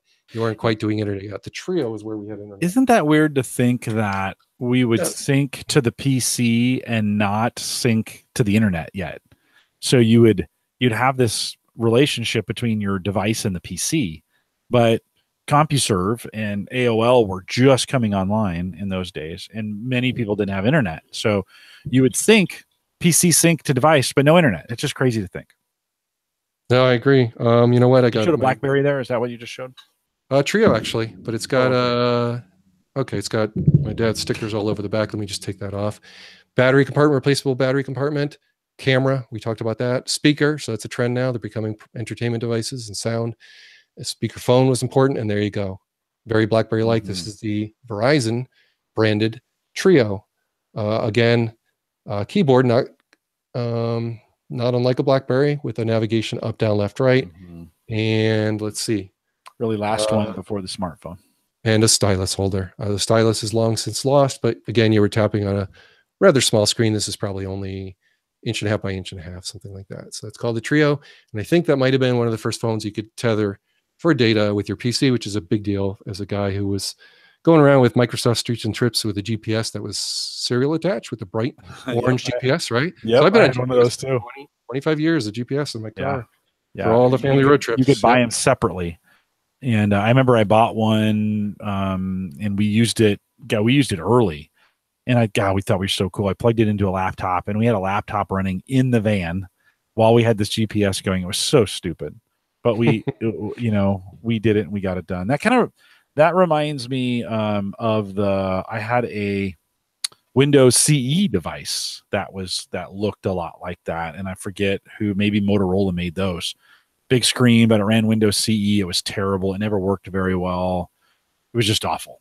And that was my very first. That would have been 97, 98. I did have one of those, and that was the one that was much more flaky. The Palm Trio, I should not have badmouthed it. Palm OS was stable. Yeah, it was Windows CE that was lousy. Yeah. Now I looked this up. The Palm Trio 650 I'm holding is 2004. So yeah, we've been showing the tech pretty much sequentially here. Yeah. That's the forerunner. A lot of folks had those, and then they moved to BlackBerry, and then they moved to smartphones. That was kind of the jump a lot of the business guys did, and gals. Okay, here's another flip phone, not particularly noteworthy. Don't even know the model. Opening up the battery compartment, I see that beloved brand of Radio Shack. They were already becoming a cell phone company, right? They were starting to have less and less transistors and resistors when you went in. Yeah. Sort of. And this thing is dated September 07. So uninspired tech. Yeah, it's got a camera. It does not have a speaker. This is a low-end flip phone. Mm-hmm. I think this was probably under $200 or something. Yeah, you would. That's what, if you just wanted a phone, you would just go in there. I remember going into a Radio Shack. Oh, this would have been 2004, maybe something like that. And I said, this was before the smartphone. And I was like, what I really want is a phone that has data. I could store things on. I could keep things in. It would take pictures. It would have music. It would have everything. And the guy said to me, nobody wants phones that have everything in them. That's what the guy at Radio Shack said to me. No, nobody wants those. And I was like, okay, I think I'll go someplace else. Yeah. Once you lose trust, but yeah. What else you got? Once you lose trust, it's hard to get it back.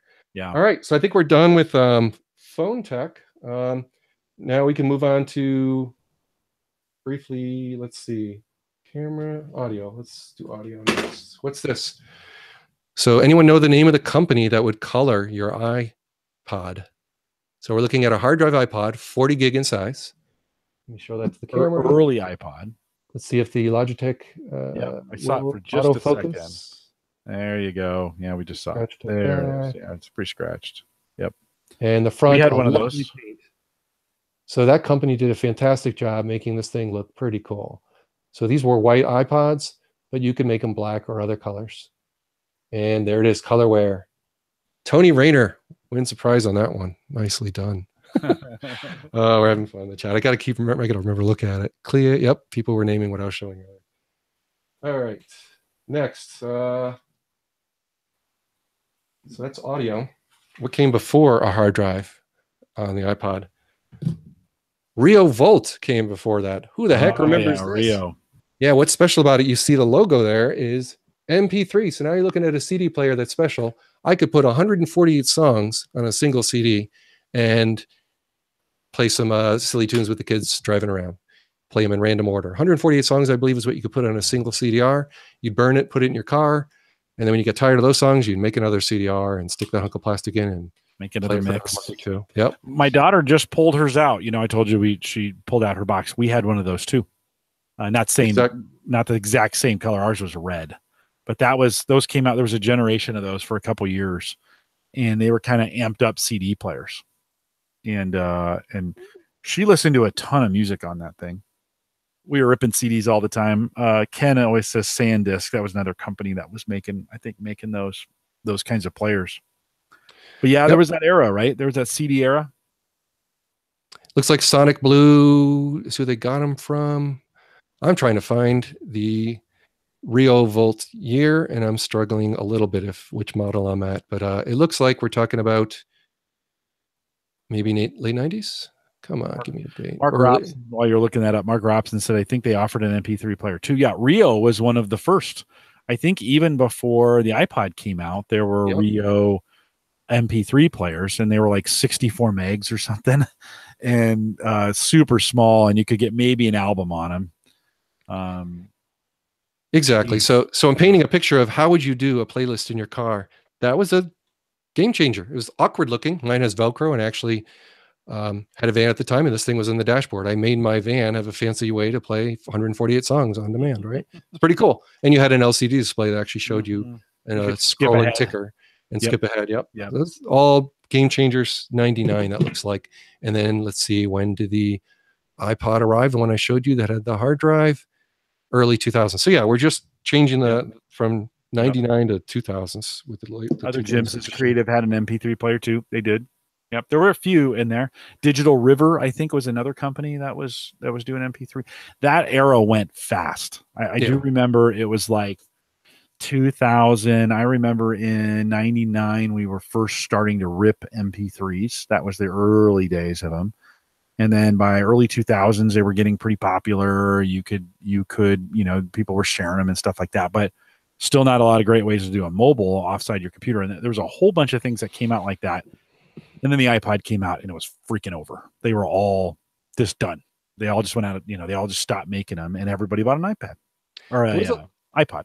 We had Mark Robson pointing out MP3 stored on SD. Yeah, there was actually compact flash in my the car. I still have a 2006 Honda Civic Hybrid with the nav where you push a button, it ejects, opens up where you can put in a CD or compact flash for MP3. So that held on for a little while. Cars are always behind, right? But all the way to 2006, you still had companies holding on to putting a playlist in your car without Wi-Fi. So that was a clumsy solution, but yeah.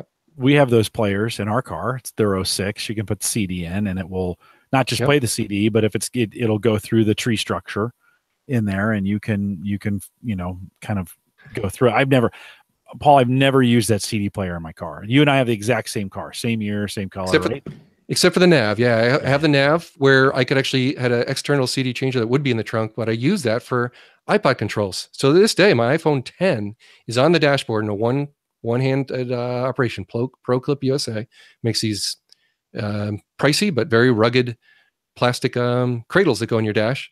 Lightning cable to an interface where it pretends it's a CD player for my 12-year-old car now. Works great. I can hit next on the steering wheel. Jim, you and I had this conversation in Fry's at one of Dave McCabe's meetups. Remember, you were looking around for an Android holder. So yeah, it's nice to keep tech cranking along. Car works fine. Steering wheel controls 30-second back and forward through your podcast without taking your hand off the wheel. Yeah, awesome, great. All through cars that thought they were changing CDs. It wasn't about iPod control back then. No, I have an aux. I don't have the nav. Although I had to look for a nav device on like eBay and just put it in. It's pretty easy, pull out and pop it in. But I don't my aux cable. So I just have an aux in. So I run it through a Bluetooth device in. But it's the solder is starting to go, and so now it flips back to the radio, and I've got to kind of rig it so that it's a 12-year-old car, right? And so I got to kind of rig it to make it work. And I think I don't want to take this thing apart. And there's got to be different ways to do this, but it's that car is 12 years old. It's still in great shape. 190 I have now. What do you think's on your Civic? 148,000, I believe. Okay. And the battery died just before 100,000, so I was able to replace it. We both. Yeah, you alerted me to that, and then it went, and I got mine replaced under warranty too. Nice. Yeah, hey, that could have been gone the other way. It was great. No, it was great. So you made it almost to 200,000 now on that second battery. Yeah, and it will definitely go about. I think it's going to go beyond 2, and then my daughter will get it. So nice. Hey Jim, should we go to auto pick whose face shows with voice? Yeah, or no? we got a few more minutes. Let's go through it. All right. So tech here. We covered audio. We'll go back to storage. Let me do a little satellite. Let me just throw this one off.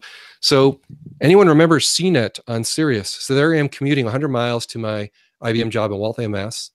And I'm on the highway, hour and 40 minutes each way out of rush hour, being entertained with something like a podcast. It was a CNET channel on Sirius satellite radio. And this is the receiver that you see a trend here. Heavy duty industrial Velcro on the back, sticking that in the dashboard, making the trip a whole lot more entertaining. I wonder if someone on the chat actually subscribed to satellite radio for that reason, where you could drive 100 miles and keep one station. FM, you can't do that, right? Awesome. That really changed things, made those long drives way less boring with someone talking about tech. Not a great show. It was CNET. You listen to whatever the heck it was, antivirus or whatever they talk about. Boy, we come a long way listening to niche podcasts like we now listen to, right? We listen to exactly what you want to hear. Hey, Paul, Ken was asking, what was that device that you had, the CD adapter? Oh, in the car. Okay. I've got that. Let's see. I'm going to go and search for Pro Clip USA, one word, on tinkertry.com, and I should have my article, I think, lists out what the heck the name of that adapter is. Paul's whole life is written out on tinkertry.com. Everything is his whole life written out tinkertry.com. I didn't mention that up front, but if you're listening, and this is the first time you've caught Paul Barron on Home Gadget Geeks, by the way, he is a regular here, but you want to head over to tinkertry.com where his site is, and it's way more helpful than the average guy.tv. So you want to spend a whole bunch of time out there. There's a lot of great stuff he's documented. I appreciate that, Jim. And it looks like this article probably has the adapter in there. It's kind of long, like my articles tend to be. But somewhere buried in there is probably, there it is, iCarKits.com. Let's see if that company's still there. So I threw it in the chat, and now we got an answer. Okay, cool. Let's move on. So, I'd actually Velcro these, an iPod stand to the same car, and now you could just one-handed put the iPod in and play your music in the car. That's like meant for your desk, Paul. I know. Calculators we talked about, fancy calculator. That's when you get into college. You got something fancy, science on there. All right. Yeah. All right. Let's talk about that could be a whole early 90s. Working with students coming in. The college world was often kind of Mac-ish, but this is the 90s. Now PCs were up and coming. So college I was first working at would standardize on a particular modem, and this is the famous US Robotics 56K modem. Oh, yeah. This would be 1993 when I started my IT career at a help desk, reducing the backlog and helping people with their modem troubles. As they went from DOS to Windows, and SLIP and TCP/IP became a thing. Show the back of that on the internet. What's on the back there? What do you Ridiculous serial cable, right? Look at the size of that thing to connect to a PC. 25 pins. Awesome, with dip switches. Dip switches. So your phone calls and tech support were, flip this, get a pen out and flip dip number 2 and 3 up and the other one's down and all. Because that's how you would control those things. There's the firmware was controlled by the dip switches, right? You had no access. You had no web access to the firmware that's in there. The dip switches, you turn them on and do this dip, they would do different things. You could clear it that way. Yeah, it's pretty cool. So 56,000. Let's see. Right now we are transmitting 56K, 5 megabits per second up and 30 megabits down. I'm watching the live stream and talking to you. So we've come a long way. You and I even did a Google Hangout on a plane 4 years ago, Jim, right? I know. That was awesome. Early days of planes. No one was using the Wi-Fi in the plane. No. You and me doing a Google Hangout. It wasn't illegal or anything. There was no policy. It was awesome. It was like the month of, one of the months ago. Cool. All right. Now one of my proud moments. I'm going to do photography. Year 2000, this changed our family. We went into digital photography. Or 2001, this first Kodak. This is actually quite affordable. Not amazing. It's probably 1 megapixel, I think. Looking back at the pictures, they're not great, but they're not horrible. And this is as the company Kodak, the beloved brand, was trying to hang on and move to digital, not quite fast enough. Other companies like Canon were wiping the floor with them and making slicker bodies like that sucker. Yeah. You can see a ton of those LCD. They must have sold a million of those things. Yep. So I'm showing folks a Canon PC1037. What do you think the res is on that thing? 640 by 320? I'm going to look it up. So I want to find out the year. So Canon PC1037. Let's see if there's a wiki on it. Any guesses in the chat room while Paul's looking it up? I'm going to say 640 by 320.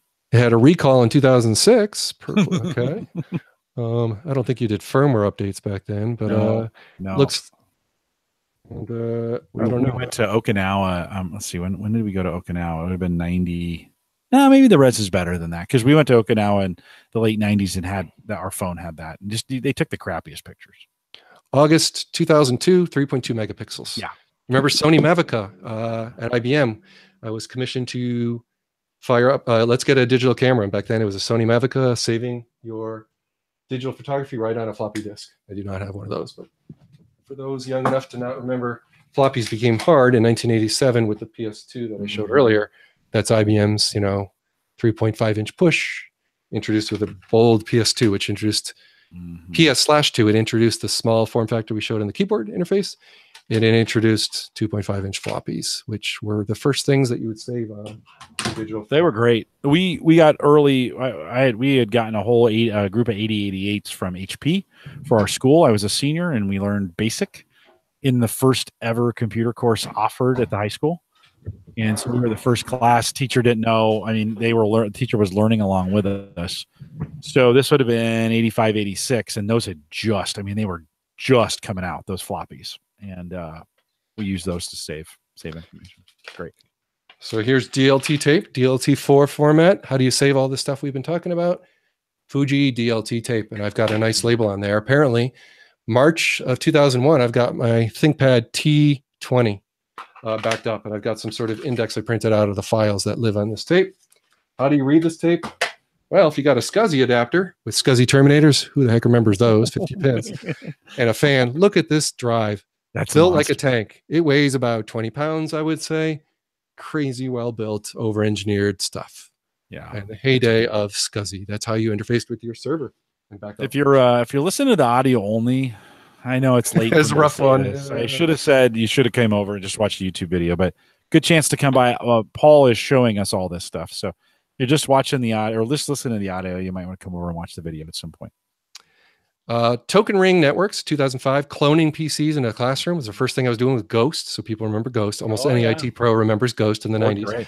We had a classroom full of 16 of these external SCSI drives. You'd image these drives, but you might need to prepare for a class you'd have to turn over in minutes.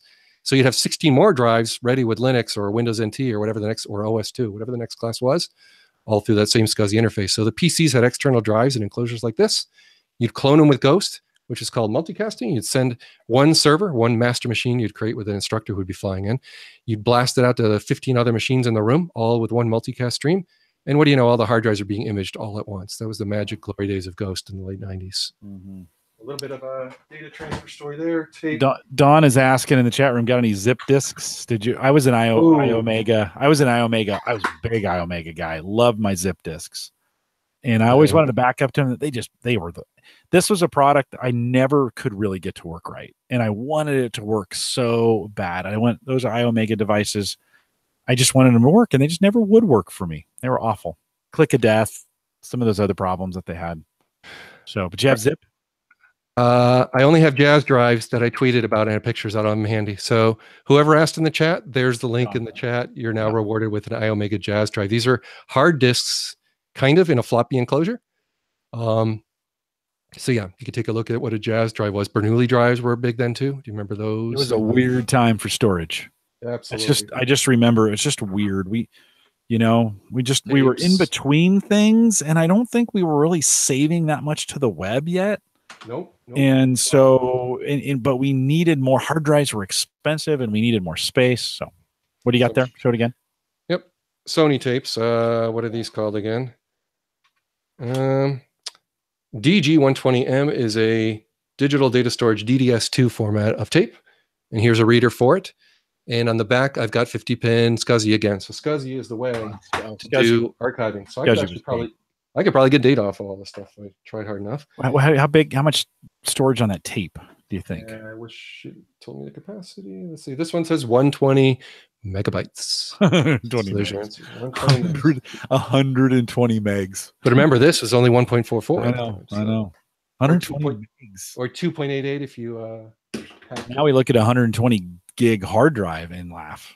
Although, even SSD, we kind of like, come on. So 99 comes along and tape drives, still king and moving around in classes and setting up classrooms in my IBM job. But then we get to Plex Store, a big brand, and CD writers. They were the ones that didn't crap out on you and create coasters. It tended to work a little better, cost a little more. Plexster was king of the early days of CD burning, where it was more like an art than a science. You had to have the exact driver and all that. And this one looks like it's a IDE rather than SCSI. So now you're becoming a commodity thing you can put in any computer. IDE days. Paul, I think we're going to wrap it with that. Anything else you want? We got some post show. So if you got one more thing that you want to show, bring it out, and we'll wrap it with that. Oh yeah, we got to show this one. That's for sure. Will it run without the power? Well, I'll bring power in a second, but first I want to show you what's special. Right. This is a ThinkPad 70NC Butterfly. Watch this. Oh yeah, do you see that keyboard? Way before its time. Look at that keyboard. That's magic. That is something special right there. That was in our IBM museum in the lobby at IBM Waltham. It'd be really cool if someone actually was there and saw a little museum I helped create in early days as a 20-something-year-old working with a bunch of IBMers who were used to green screen and all. I come in, they're like, "Hey Paul, can you get 5 of the latest laptops, lock them down in Kensington locks, put them in the lobby, and make a little museum?" I'm like, "Oh yeah, this job's great." And here's an artifact from those times. That keyboard got constant attention. This is I think early or probably mid-90s machine. I am sorry, we'd have to look it up wiki article, but guess what? It still boots. So let's end the video with this thing booting. Yeah, let's end it. The poor audio listeners, you got to see this ThinkPad keyboard. Yeah, you got to come on the YouTube video. Yep. Wait, can't do it justice. Well, I love the way as you're booting that up. I love the mechanics of that keyboard, the way it kind of slides out and then snaps together. Yep, we got to hear that IDE hard drive spin up on camera. Let's get the camera microphone. Okay, the power switch is a little rough. It sounds like it's spinning up. Do we have a memory check, a BIOS power on self-test working?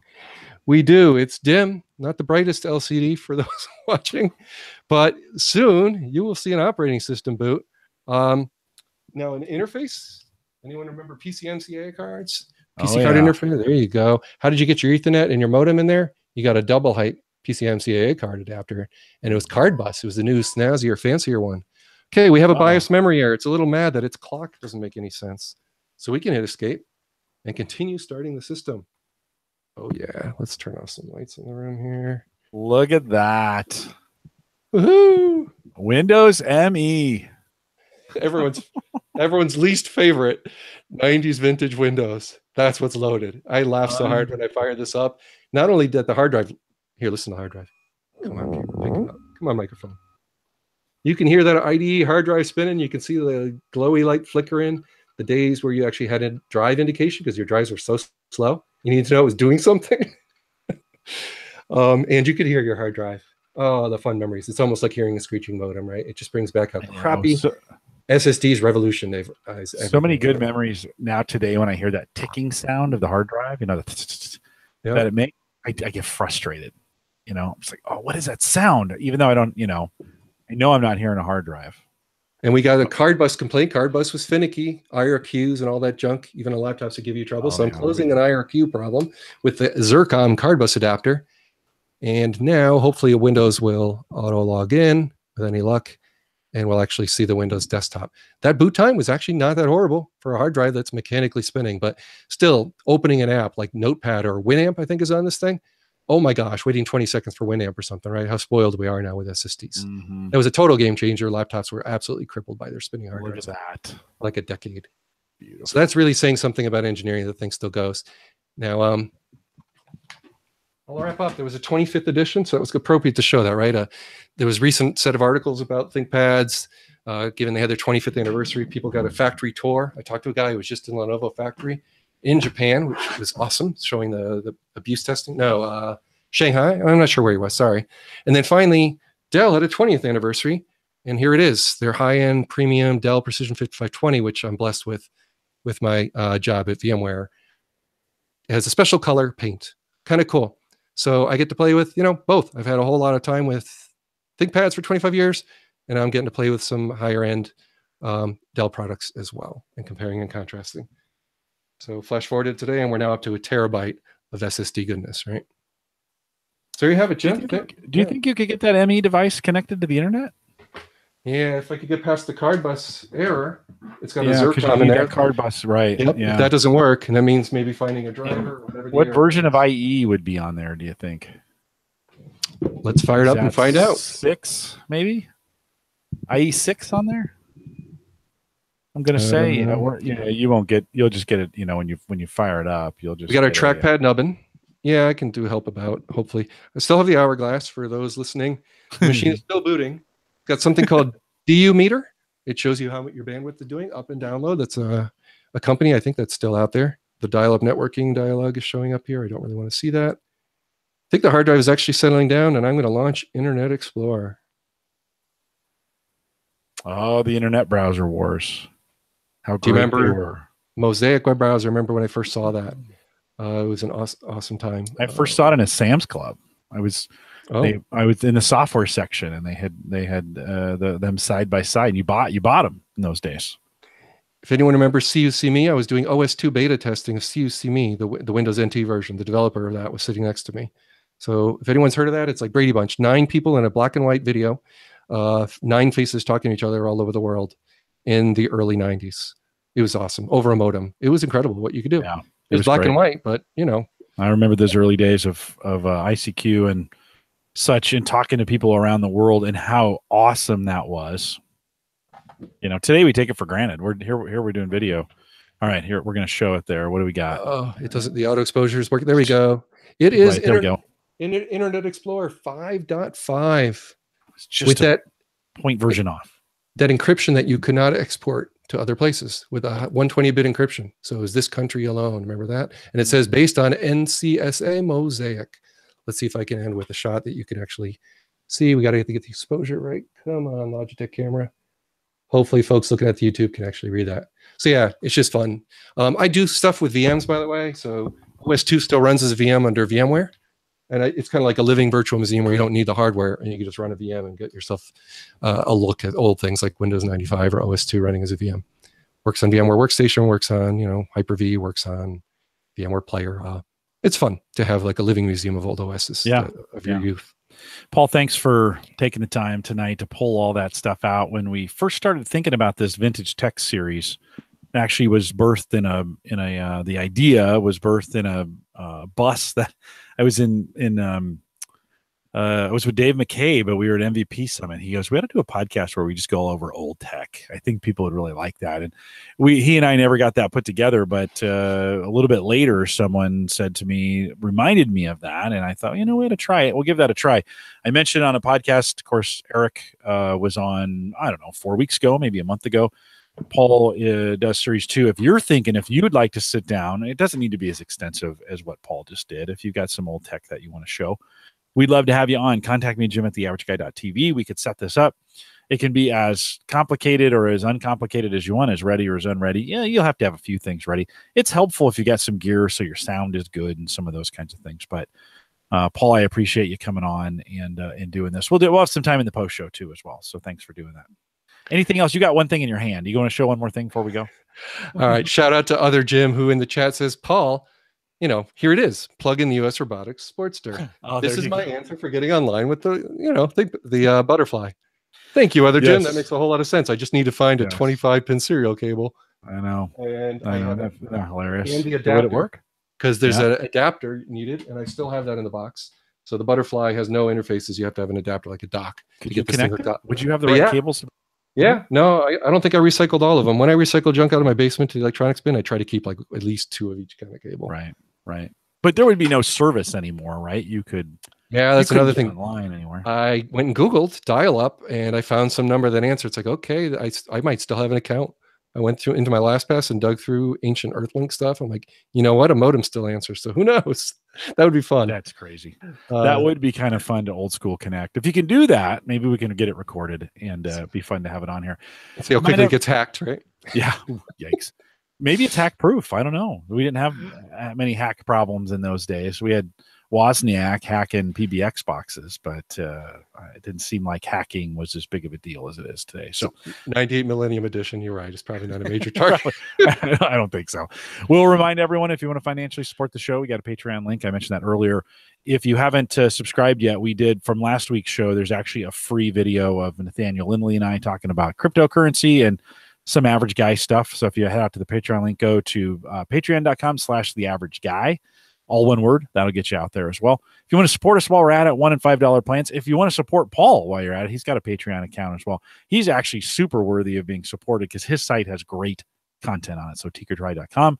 If you want to head out there, we'll have that all listed in the show notes and all the articles that he referenced. Paul always does a nice job of going back into the show notes and making sure I have all the right links that I need.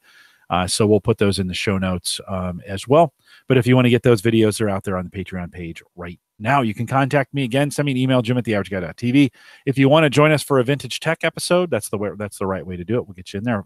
You can ping me on Twitter if that's easier, just at Jay Collison. Don't forget the AverageGuy.tv platform, both web and media hosting, powered by Maple Grove Partners. Of course, Christian gives us secure, reliable, high-speed hosting from people you know and you trust.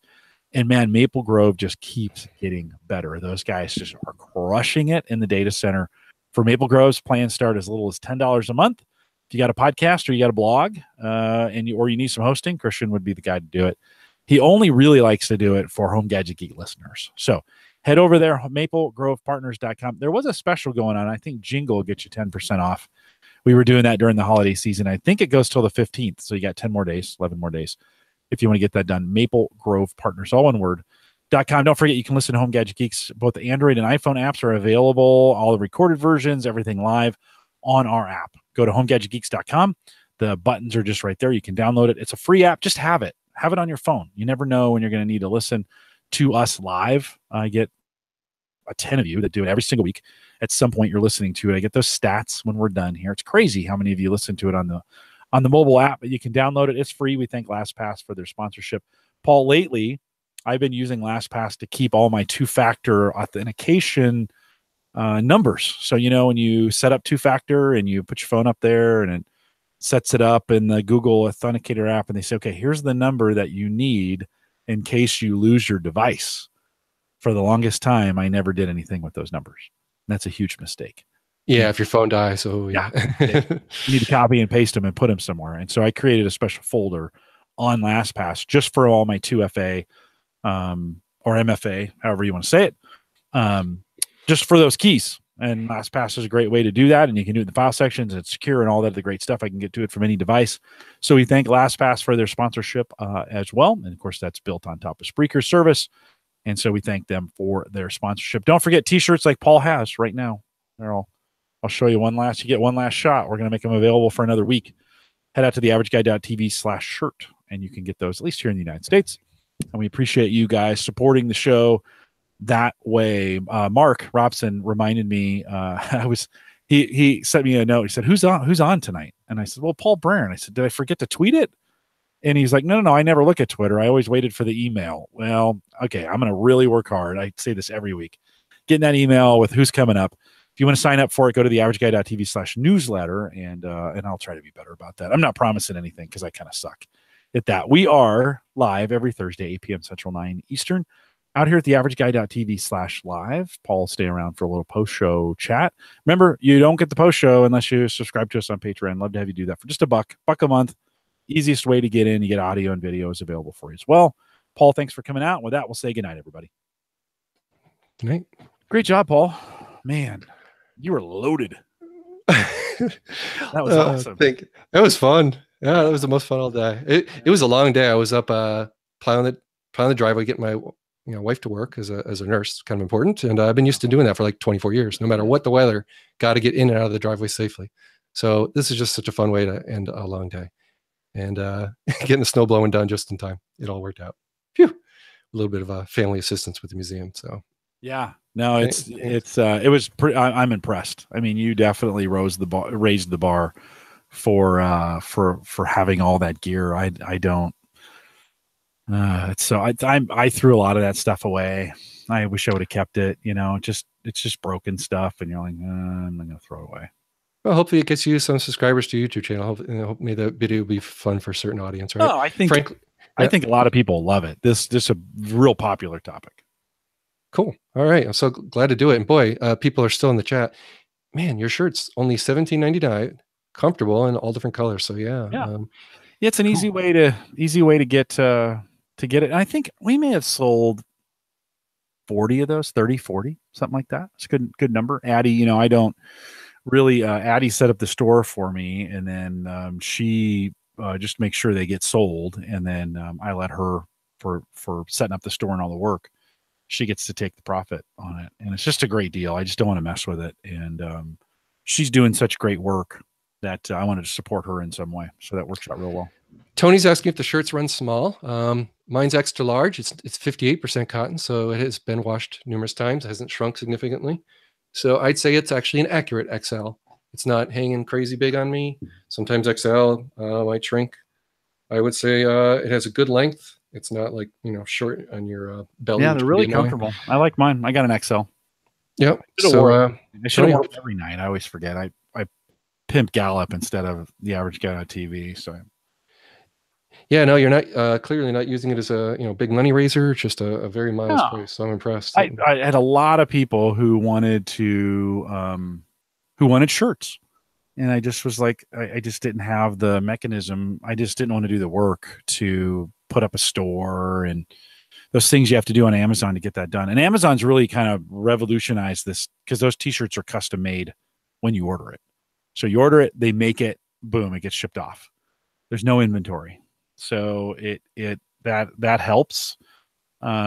Tony says they're listed as slim fit. They might be. I don't know. I'm not very slim, and it fit me okay.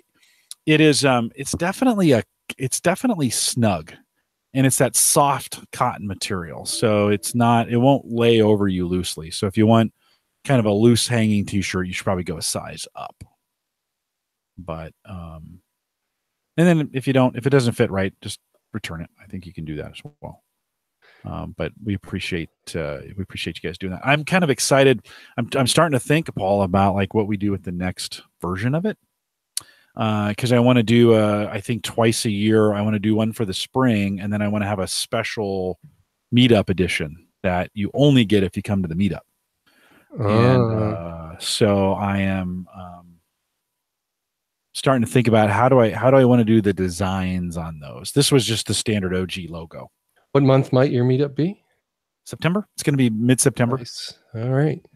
Cool. Yeah, that'd be cool. Right now, I think I'm shooting for. I can kind of tell you a date. I haven't said this to anybody, so if you're listening right now, you'll hear it here first. I'm shooting for September 15th right now. So the people listening, to this extended video might still be watching, or no? You still have video rolling, right? Oh, everything's rolling. We're still live. Yeah, for sure. Everything. So I'm going to make a shout out to Chris Compton, who was talking about printers, and he's a guy who mails out stickers like you do, right? The nice personal touch. What a nice guy. So if someone's listening to this or on playback on YouTube or whatever, and you've thought about meetups like what Dave McCabe did, and now Jim Collison sounds like he's planning, yeah, there's nothing like meeting the people I'm chatting with, right? Tony Rayner, know him, saw him 3 different times. It's awesome, right? That community and meeting these people. And then he was reaching out and talking about printers. So I'll give you guys a little sneak peek. So to print out labels that go in the back of servers, here's a machine that cuts them with an X-Acto blade, basically. So it's like a plotter, it's doing fancy X-Acto blade cuts, precision on the sticky paper. Over here on the left is a higher end, Epson printer printing out quality labels. Show that on the screen? Yeah, yep, that would be helpful, wouldn't it? It's like I saw you looking at it, and I'm like, we're not. Finally, the lack of sleep really surfaced just then. All right, let me. Focus is on you. Okay, screen sharing now happening, and just a little preview. So we got a big Epson printer that prints high quality images that don't smear, and then you've got a cutter where you can make things like labels for the back of a server. So I'm having fun with that, and my older son, and yeah. That's at home? You have that at home? I do. This is a room we're actually kind of just setting up as a little bit of a print shop. So yeah, it's awesome to have, some advertisers, some sorts of revenue from a hobby that I've been doing for 6.5 years, right? 900 blog posts. So I got your stickers. It makes stuff like this possible, and more ideas to come. If you look at the, hold on, let me flip this over here. If you look at, I think I still, yeah, you're right. You're right here on the back of my Surface, Paul. So if you look, I got your stickers two times ago. And of course, you've made the bottom of the Surface. It's a little warm. I must have been running some stuff on here. It's feeling a little warm. There's the front, but right there, boom, right underneath Run Jovi. These guys are a local running. Thank you so much. I'm looking at the live stream, which is I think 12 seconds delayed. It's not so bad. It's not 30 seconds, and I'm looking at your machine. Thank you, Jim. That's very kind of you. That's a good little sticker back to the Surface. I'm not necessarily a big sticker guy, but I thought, the Surface, I got all this space. I might as well put some stickers on it. So. Well, Sticker Mule is not cheap, so being able to make it at home could be pretty appealing. And just the server labels for the back is something bare bones systems don't tend to have any labels for what goes into where. So it's a nice little value add at fairly low cost that I can add to these super servers. So yeah, just a shout out to Chris Compton, who reached out to me about that very topic. He's such a good guy. I need to get him. He's so nice. Write that name. I need to get that name. I need to write him down. He'd be great. The home automation stuff and what he's doing, and such a cheerful demeanor. And it's been a while. I think it's been a year or two since I've had him on. He'd be a good guy to have back on and kind of catch up with. How's my bandwidth? Do I look okay to you? Yeah, only the first 5 seconds when we first started the YouTube Hangout, and it stayed solid since. Hopefully the YouTube looks good for people. Fuzzy on my end. I may have run out of priority. I haven't looked lately. These YouTube live ones, do they give full 1920 1080, or is it like 720 and kind of blurry? Like, how's it going to look? And I think it just kind of depends on your own band, but I think I ran out of priority. So let's get that reset. So hopefully the times I showed things close show halfway decent for the YouTube. Yeah, look good on my end. Okay. It looked really good on my end. I should only have, during a hangout, I should only have 2 boxes in the house that are even up, pushing up, the broadcast server and my box. And I give my box, I have Google Wi-Fi, so I give my box the priority. So it usually works out that my audio and video are the best, but yeah, just went HD. So I had run out of priority. Another thing, something else was stomping over the top of it, so it had gotten bad. But back to HD now. I see the live stream's been going an hour and 36 minutes. Oh, no, an hour and 30. Yeah, wow. Time always flies with you. Thank you for the way that ended and showing the butterfly. That worked out pretty well. So yeah, I'd forgotten. I am glad that you pulled it out, because I'd forgotten you had that. And so other Jim says it looks good. What's so when you think about 2018 and your job, anything exciting on the horizon for you as with VMware that you're excited about? Well, as we've talked about, my kids, graduating from college at that age, I'm, more free to travel, right? So going to a hotel for 50 something days a year, no big deal. It's small travel compared to what I used to do for IBM. So it's fun to be in front of customers. They tend to want me to stick around longer and want the meeting to go longer rather than, looking at their watch, can't wait for you to stop talking. And that's a fun feeling to be talking to fellow IT nerds that are trying to save big bucks at work. They're tired of building like $500,000 storage arrays. They want something more sensible. And that's where vSAN fits in. So it's fun. It's you don't know if the customer is going to do something for 2 days, 2 weeks, 2 months, or 2 years, but either way, they tend to value your time, and you're showing them a different way of doing things that they might consider in the future. So I'm quite digging the job. When is the big conference? So VMworld is at the end of August, right when the kids go off to school or college. Generally, that's the big conference, a whole week. And that's right after Open World, right? Open World? Maybe it's in Vegas. I don't know. Oh, it's in Vegas. Okay. Yep. Sometimes it's been in Moscone. Pretty close. San Francisco. I think they're pretty close. Or Oracle always does theirs at Moscone.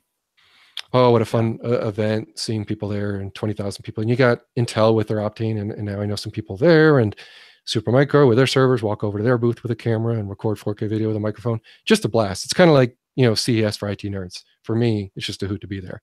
And they treat bloggers really well at VMware. It's just very smart. They give bloggers all sorts of attention, including free passes to that conference. That's how I got there. It wasn't on IBM's dime. It was on me as a blogger that I'd get there. I'd pay for the flight and the hotel, and that's just an awesome deal. Very smart to treat people that volunteer hundreds of hours of their personal life to write stuff, right? It's just a good move. Yeah. So yeah, it's going well, and I quite enjoy it. And of course, finding bugs has been part of my IT career for probably 25 years. I intend to be the guy that finds bugs and actually reports them, because I hate to see them make it to a GA level product. Well, not only do you report them, but you stay on top of them. I mean, your attention to detail and your ability to organize and keep the thought and the process going is just amazing. And you just don't give up. I mean, I was thinking about we had Jamie from Ring on, and then there was some follow up with that, and you just stayed on top of it, and you were very, very kind about it. It was today's, it really bothers me. I just don't like where tech support has gone from a customer standpoint. I think customers feel like they got to be rude out the gate, and it's just not necessary. I had a situation tonight with one of my customers, and they get really kind of snippy with you, and I'm like, look, hey, I'm actually here to help you. Just you don't need to insult me or insult the company. We're trying to do everything we can, and it's immediately, it just seems like tech support boils down to immediate, it's either overt or covert. And I think I dislike covert. I mean, if you don't like something, just tell me. I hate it when it's disguised as jest or just kidding or smiley faces. If you don't like it, just say you don't like it. Like, I'm okay with that. I can deal with that. But this backhanded passive aggressiveness just drives me nuts. And, disclosure. So anyways, you're really good. You're really good at it. I really appreciate that, Jim. Disclosure is a problem in the industry. Not every company is as transparent as, say, IBM and HP. Smaller shops don't tend to have release notes, and Apple got caught up with that, right? They should have told the world what they're doing with batteries, and they didn't, and they're paying the price by sounding sneaky, when actually what they were doing is quite logical by underclocking so the thing wouldn't abruptly turn off. But that's not the message that people hear. The Ring video wanted to believe that, Paul. Correct. The community wanted that to be so true. They just confirmed it. This was a rumor for a long time. And so they link baited, and they used it as, they were trying to get you to upgrade your phone all along. Yep. Hey, Ring video doorbell. I'm looking at that article that you talked about with Jamie. It's ridiculously long. It's like a blog. It's the whole story of owning it, returning the first one, getting the Pro, regretting, and then happy with the Pro ultimately after a few months of struggle. Jamie was awesome. He actually responded, right? The CEO, and 272 comments. That's probably my most commented article ever. It's risky to write about something so popular because, well, for one, if people think you're making thousands of commissions on Amazon or something, no. You might be lucky if you make 100, even if 50,000 people read it after 2 years. So you're not getting reimbursed for free tech support that people kind of assume when you write something like that. It's risky. So that's kind of why I try to write thorough. Like, I can only answer your question if you're asking me about something above. Here's my experience. And then the comments tend to be a little more on point. Like, oh, I bought the same transformer as you, and whatever. 272 comments is huge. Yeah. Most of my articles have, lucky if they have 5 comments, frankly. Do you automation? Wow. Do you curate your comments? In other words, if it's not appropriate, do you not let it through? In 6.5 years, I've had discuss since day one. I've only had to delete like 4 comments. I really play people. That's good. Yeah. Not a lot of spam gets through. The swear words are filtered and it just won't post those. And anything with a link, I have to review before it gets approved. Yeah. So I can check out, is the link something I want showing on my site? But even people don't abuse that much. For the most part, so far, I don't seem to have, a lot of trolls and nastiness. Thank goodness. That's good. YouTube is much worse, but that's YouTube. Yeah. I review every single comment on YouTube, and I rarely get a troll. Every once in a while, but I don't. Gallup's different, but I just went through Gallup's today, and there was a few in there. It was little link bait and stuff, but yeah, in the heyday for me with Amazon, in the heyday it was maybe $200, $250. What's interesting, they banned me twice in the United States, but my UK link still works. So every month I have a few folks in the UK that are still using the link, even though I never talk about it. And I make, $15 to $20, in a gift card, which is really, really helpful. I turned this month's into one of those Mediasonic 4-bay. I have one of those. Disc. Yeah. Do you? You got one? We're talking about the same thing. Yeah. That's awesome to hear. I got kicked out twice as well back in. What a mess. I know. I'll just leave it at that. But I recently signed up for UK, so I have no idea if it's really working yet. I only got that going maybe 60 days ago, and I don't think I've seen anything yet. So the Ring article looks like 50,000 people, read it, which is awesome. Is awesome, right? And it looks like it's still popular. People they want to know a transformer or house wiring. It goes way beyond the FAQ on Ring. So enjoyable, but also messy. It's nothing like an Engadget or other review of the week it comes out, right? It's more maybe better. I think it may be better. Well, it's different. It's not for everyone. Some people just want bottom line. Should I buy it or not buy it? Well, I'm not for them. So they're not going to do well. That's not why. Yeah. Kyle just got a Pro for Christmas and was struggling with it. Mark, he jumped in our chat in the AverageGuy.tv Facebook group and had posted it. And Mark helped him. Mark Robson helped him troubleshoot the wiring and make sure the voltage was proper. And I'd forgotten. I should have mentioned that article in there that you had written. There's probably a lot of good info in there. Well, when it comes to voltage and house safety, I really refer people to call support for sure and talk to Ring. They've been great to me on the phone. I will say someone left a comment recently that had me a little sad. It's about a month ago saying, yeah, Ring video, trouble with Wi-Fi, nothing but problems. And he talks about one router. He never tried any other Wi-Fi device. He never tried. I'm like, well, maybe let's temporarily tether via Wi-Fi to your phone with strong signal outdoors. See if all of a sudden your problems vanish just temporarily because you don't own another router in your house. He's like, yeah, because, I'm kind of at the end of my rope here. And Ring even sent him a Wi-Fi repeater. They basically sent him free parts to troubleshoot and get his Wi-Fi more resilient at the front of his house. That's amazing customer service. And he's still leaving a comment like disappointed and sad. And it's like, wow, that's tough business to be in the Wi-Fi. If any kind of device that is Wi-Fi and it's outside of your house, so it's going to be marginal for a lot of homes. I just think a lot of customers are unreasonable, Paul. Yeah, exactly. How can you make a profit with 5 hours of tech support and mailing someone a free, $80 repeater device in hopes of keeping them from getting unhinged, and they're still not happy? That is a tough business. No wonder it's really tough to enter that market. And people just feel entitled. And I sometimes I say that and I just take a shelling for it. Like, no, you need to beat on them and be unreasonable. And you're like, well, okay, there's a time for that. And there's times when they're given bad service and some of those, but I think we default to that too quickly. And it's just like, no, I just, I had an experience with Amazon. So the Mediasonic 4-bay, it's got the 4 docking bays. I'm building a burst, and I'd bought a Drobo from. So talk about great community. So I put a note out in the Facebook group. Hey, I'm looking for a Drobo. Anybody got a 4-bay they're not using that they would just be willing to ship to me? And so Nathaniel said, yeah, I got one. I'll just ship it to you. Hey, I said, I'll just reimburse you for the shipping. Great. So I gave him a little extra on top of it, and I paid him in Litecoin, which was pretty cool. But so the Drobo came. It didn't really work the way I wanted it to. So I bought that 5-bay. Well, I had bought before the Drobo, I had bought in a 4-bay Mediasonic, not the full case, but this is just the one where you put the drives in a toaster, right? You put the drives in the slot. Yeah, I threw the link in the chat. I think we're talking about the same thing. Yeah, it came broken. The first one I had came broken. It just didn't. When I plugged it in, it wouldn't turn on. So the one I'm talking about, Paul. This is the full bay one. I'm talking about the drive. Where it's just a flat box, and you insert the drives in on the top. You know what I'm talking about? What do we call those things? Why am I still struggling? This is actually more like a Drobo. This one is more like a drive dock.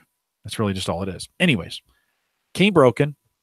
So I pinged Mediasonic support. It was the day before Christmas, so nobody got back to me.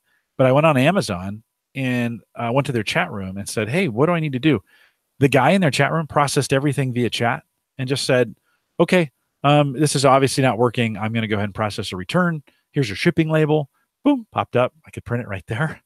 And he's like, send it in. We'll take care of it. As soon as we see the shipping label used, we'll refund your money. Next day after Christmas, I went down to the UPS store, dropped it off. Within 10 minutes, I had a verification that my credit card had been with the money back. And 2 days later, I got the note from Mediasonic support, and they're like, you bought it at Amazon, you return it to Amazon.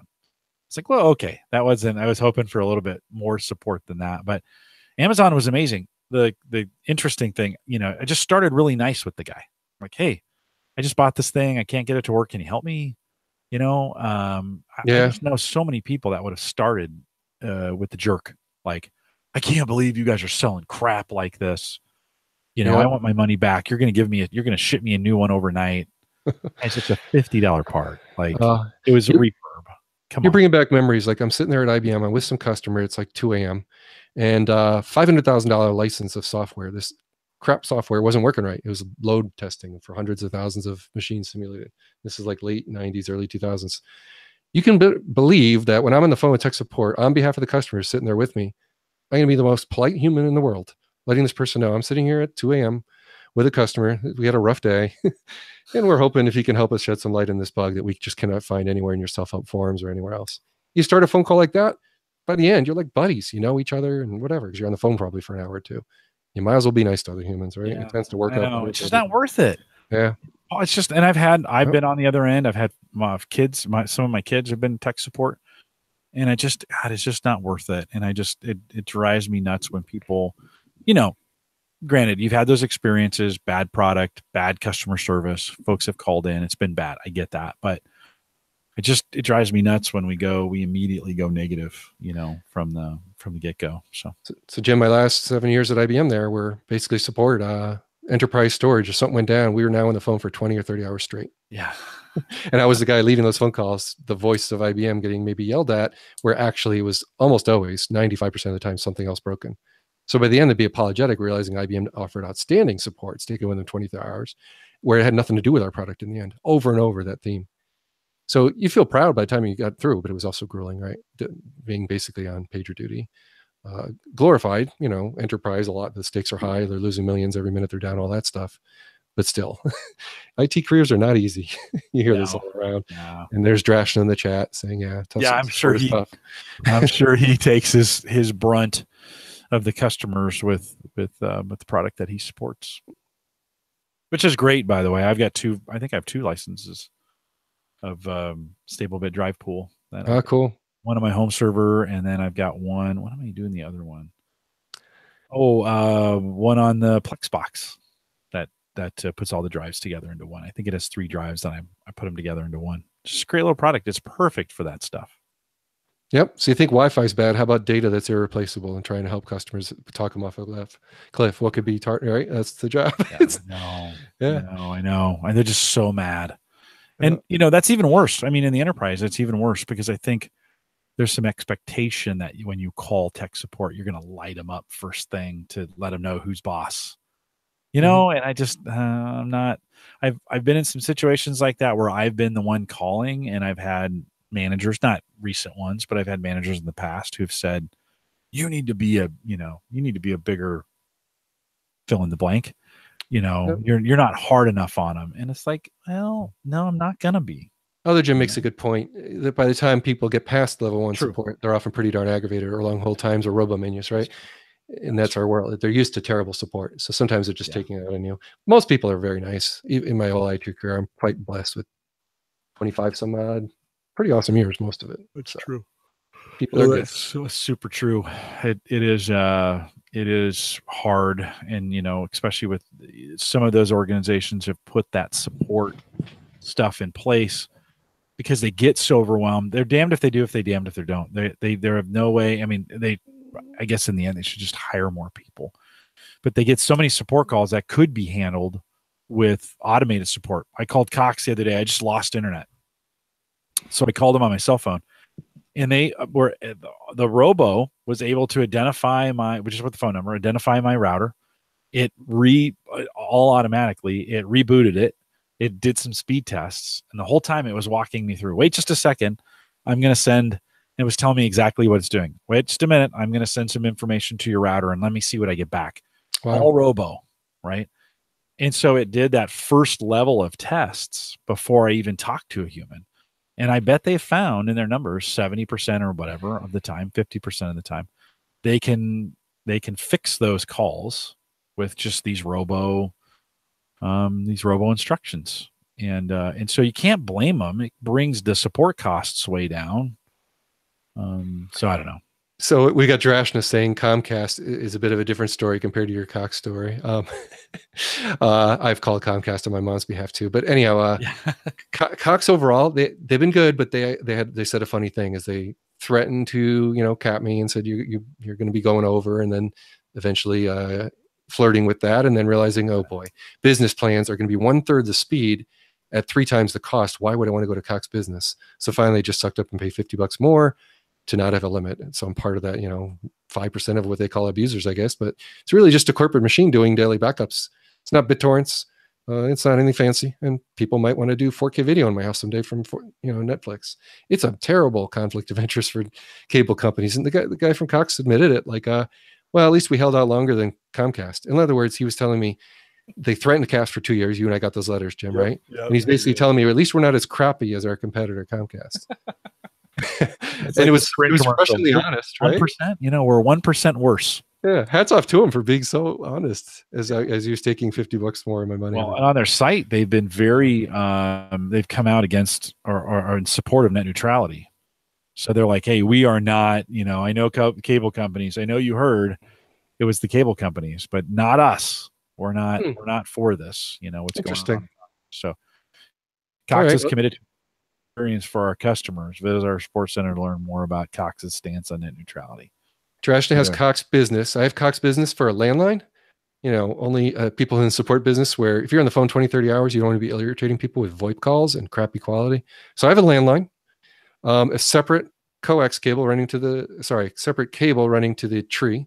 It is coax. Yep. Out to the post. Sorry. The power.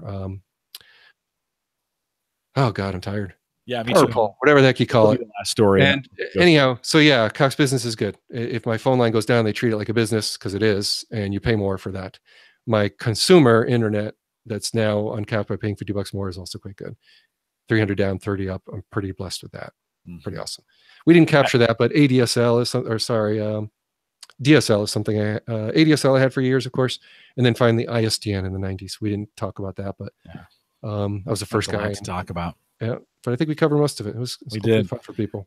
I at one point had thought I might get 2 consumer lines and one line for me, the other line for the house. But that's so messy networking wise, and I just didn't want to mess with it. So I ended up with one, and it works. And I watch every month. I watch the cap, kind of like, okay, am I going to get? And it, a couple years ago, I barely did 400 gig. in a month, but lately I've been doing more and more. And now that I've been messing with these cryptocurrency storage offerings, I'm hosting other people's data, which is, another deal. So, hey, if you're listening live, Paul, hang tight for 1 second. If you're listening live, we're going to cut you off at this point. Both Paul and I pretty tired. It's been a long week, and I'm going to let him go in a second. But guys, thanks for coming out tonight. Great stuff. Great having you in the chat room, and Tony and Frodo and Mark, other Jim, Drashna, Don, Ken. Good to see you guys out there. Thanks for coming out tonight. We'll see you back next Thursday. See you guys.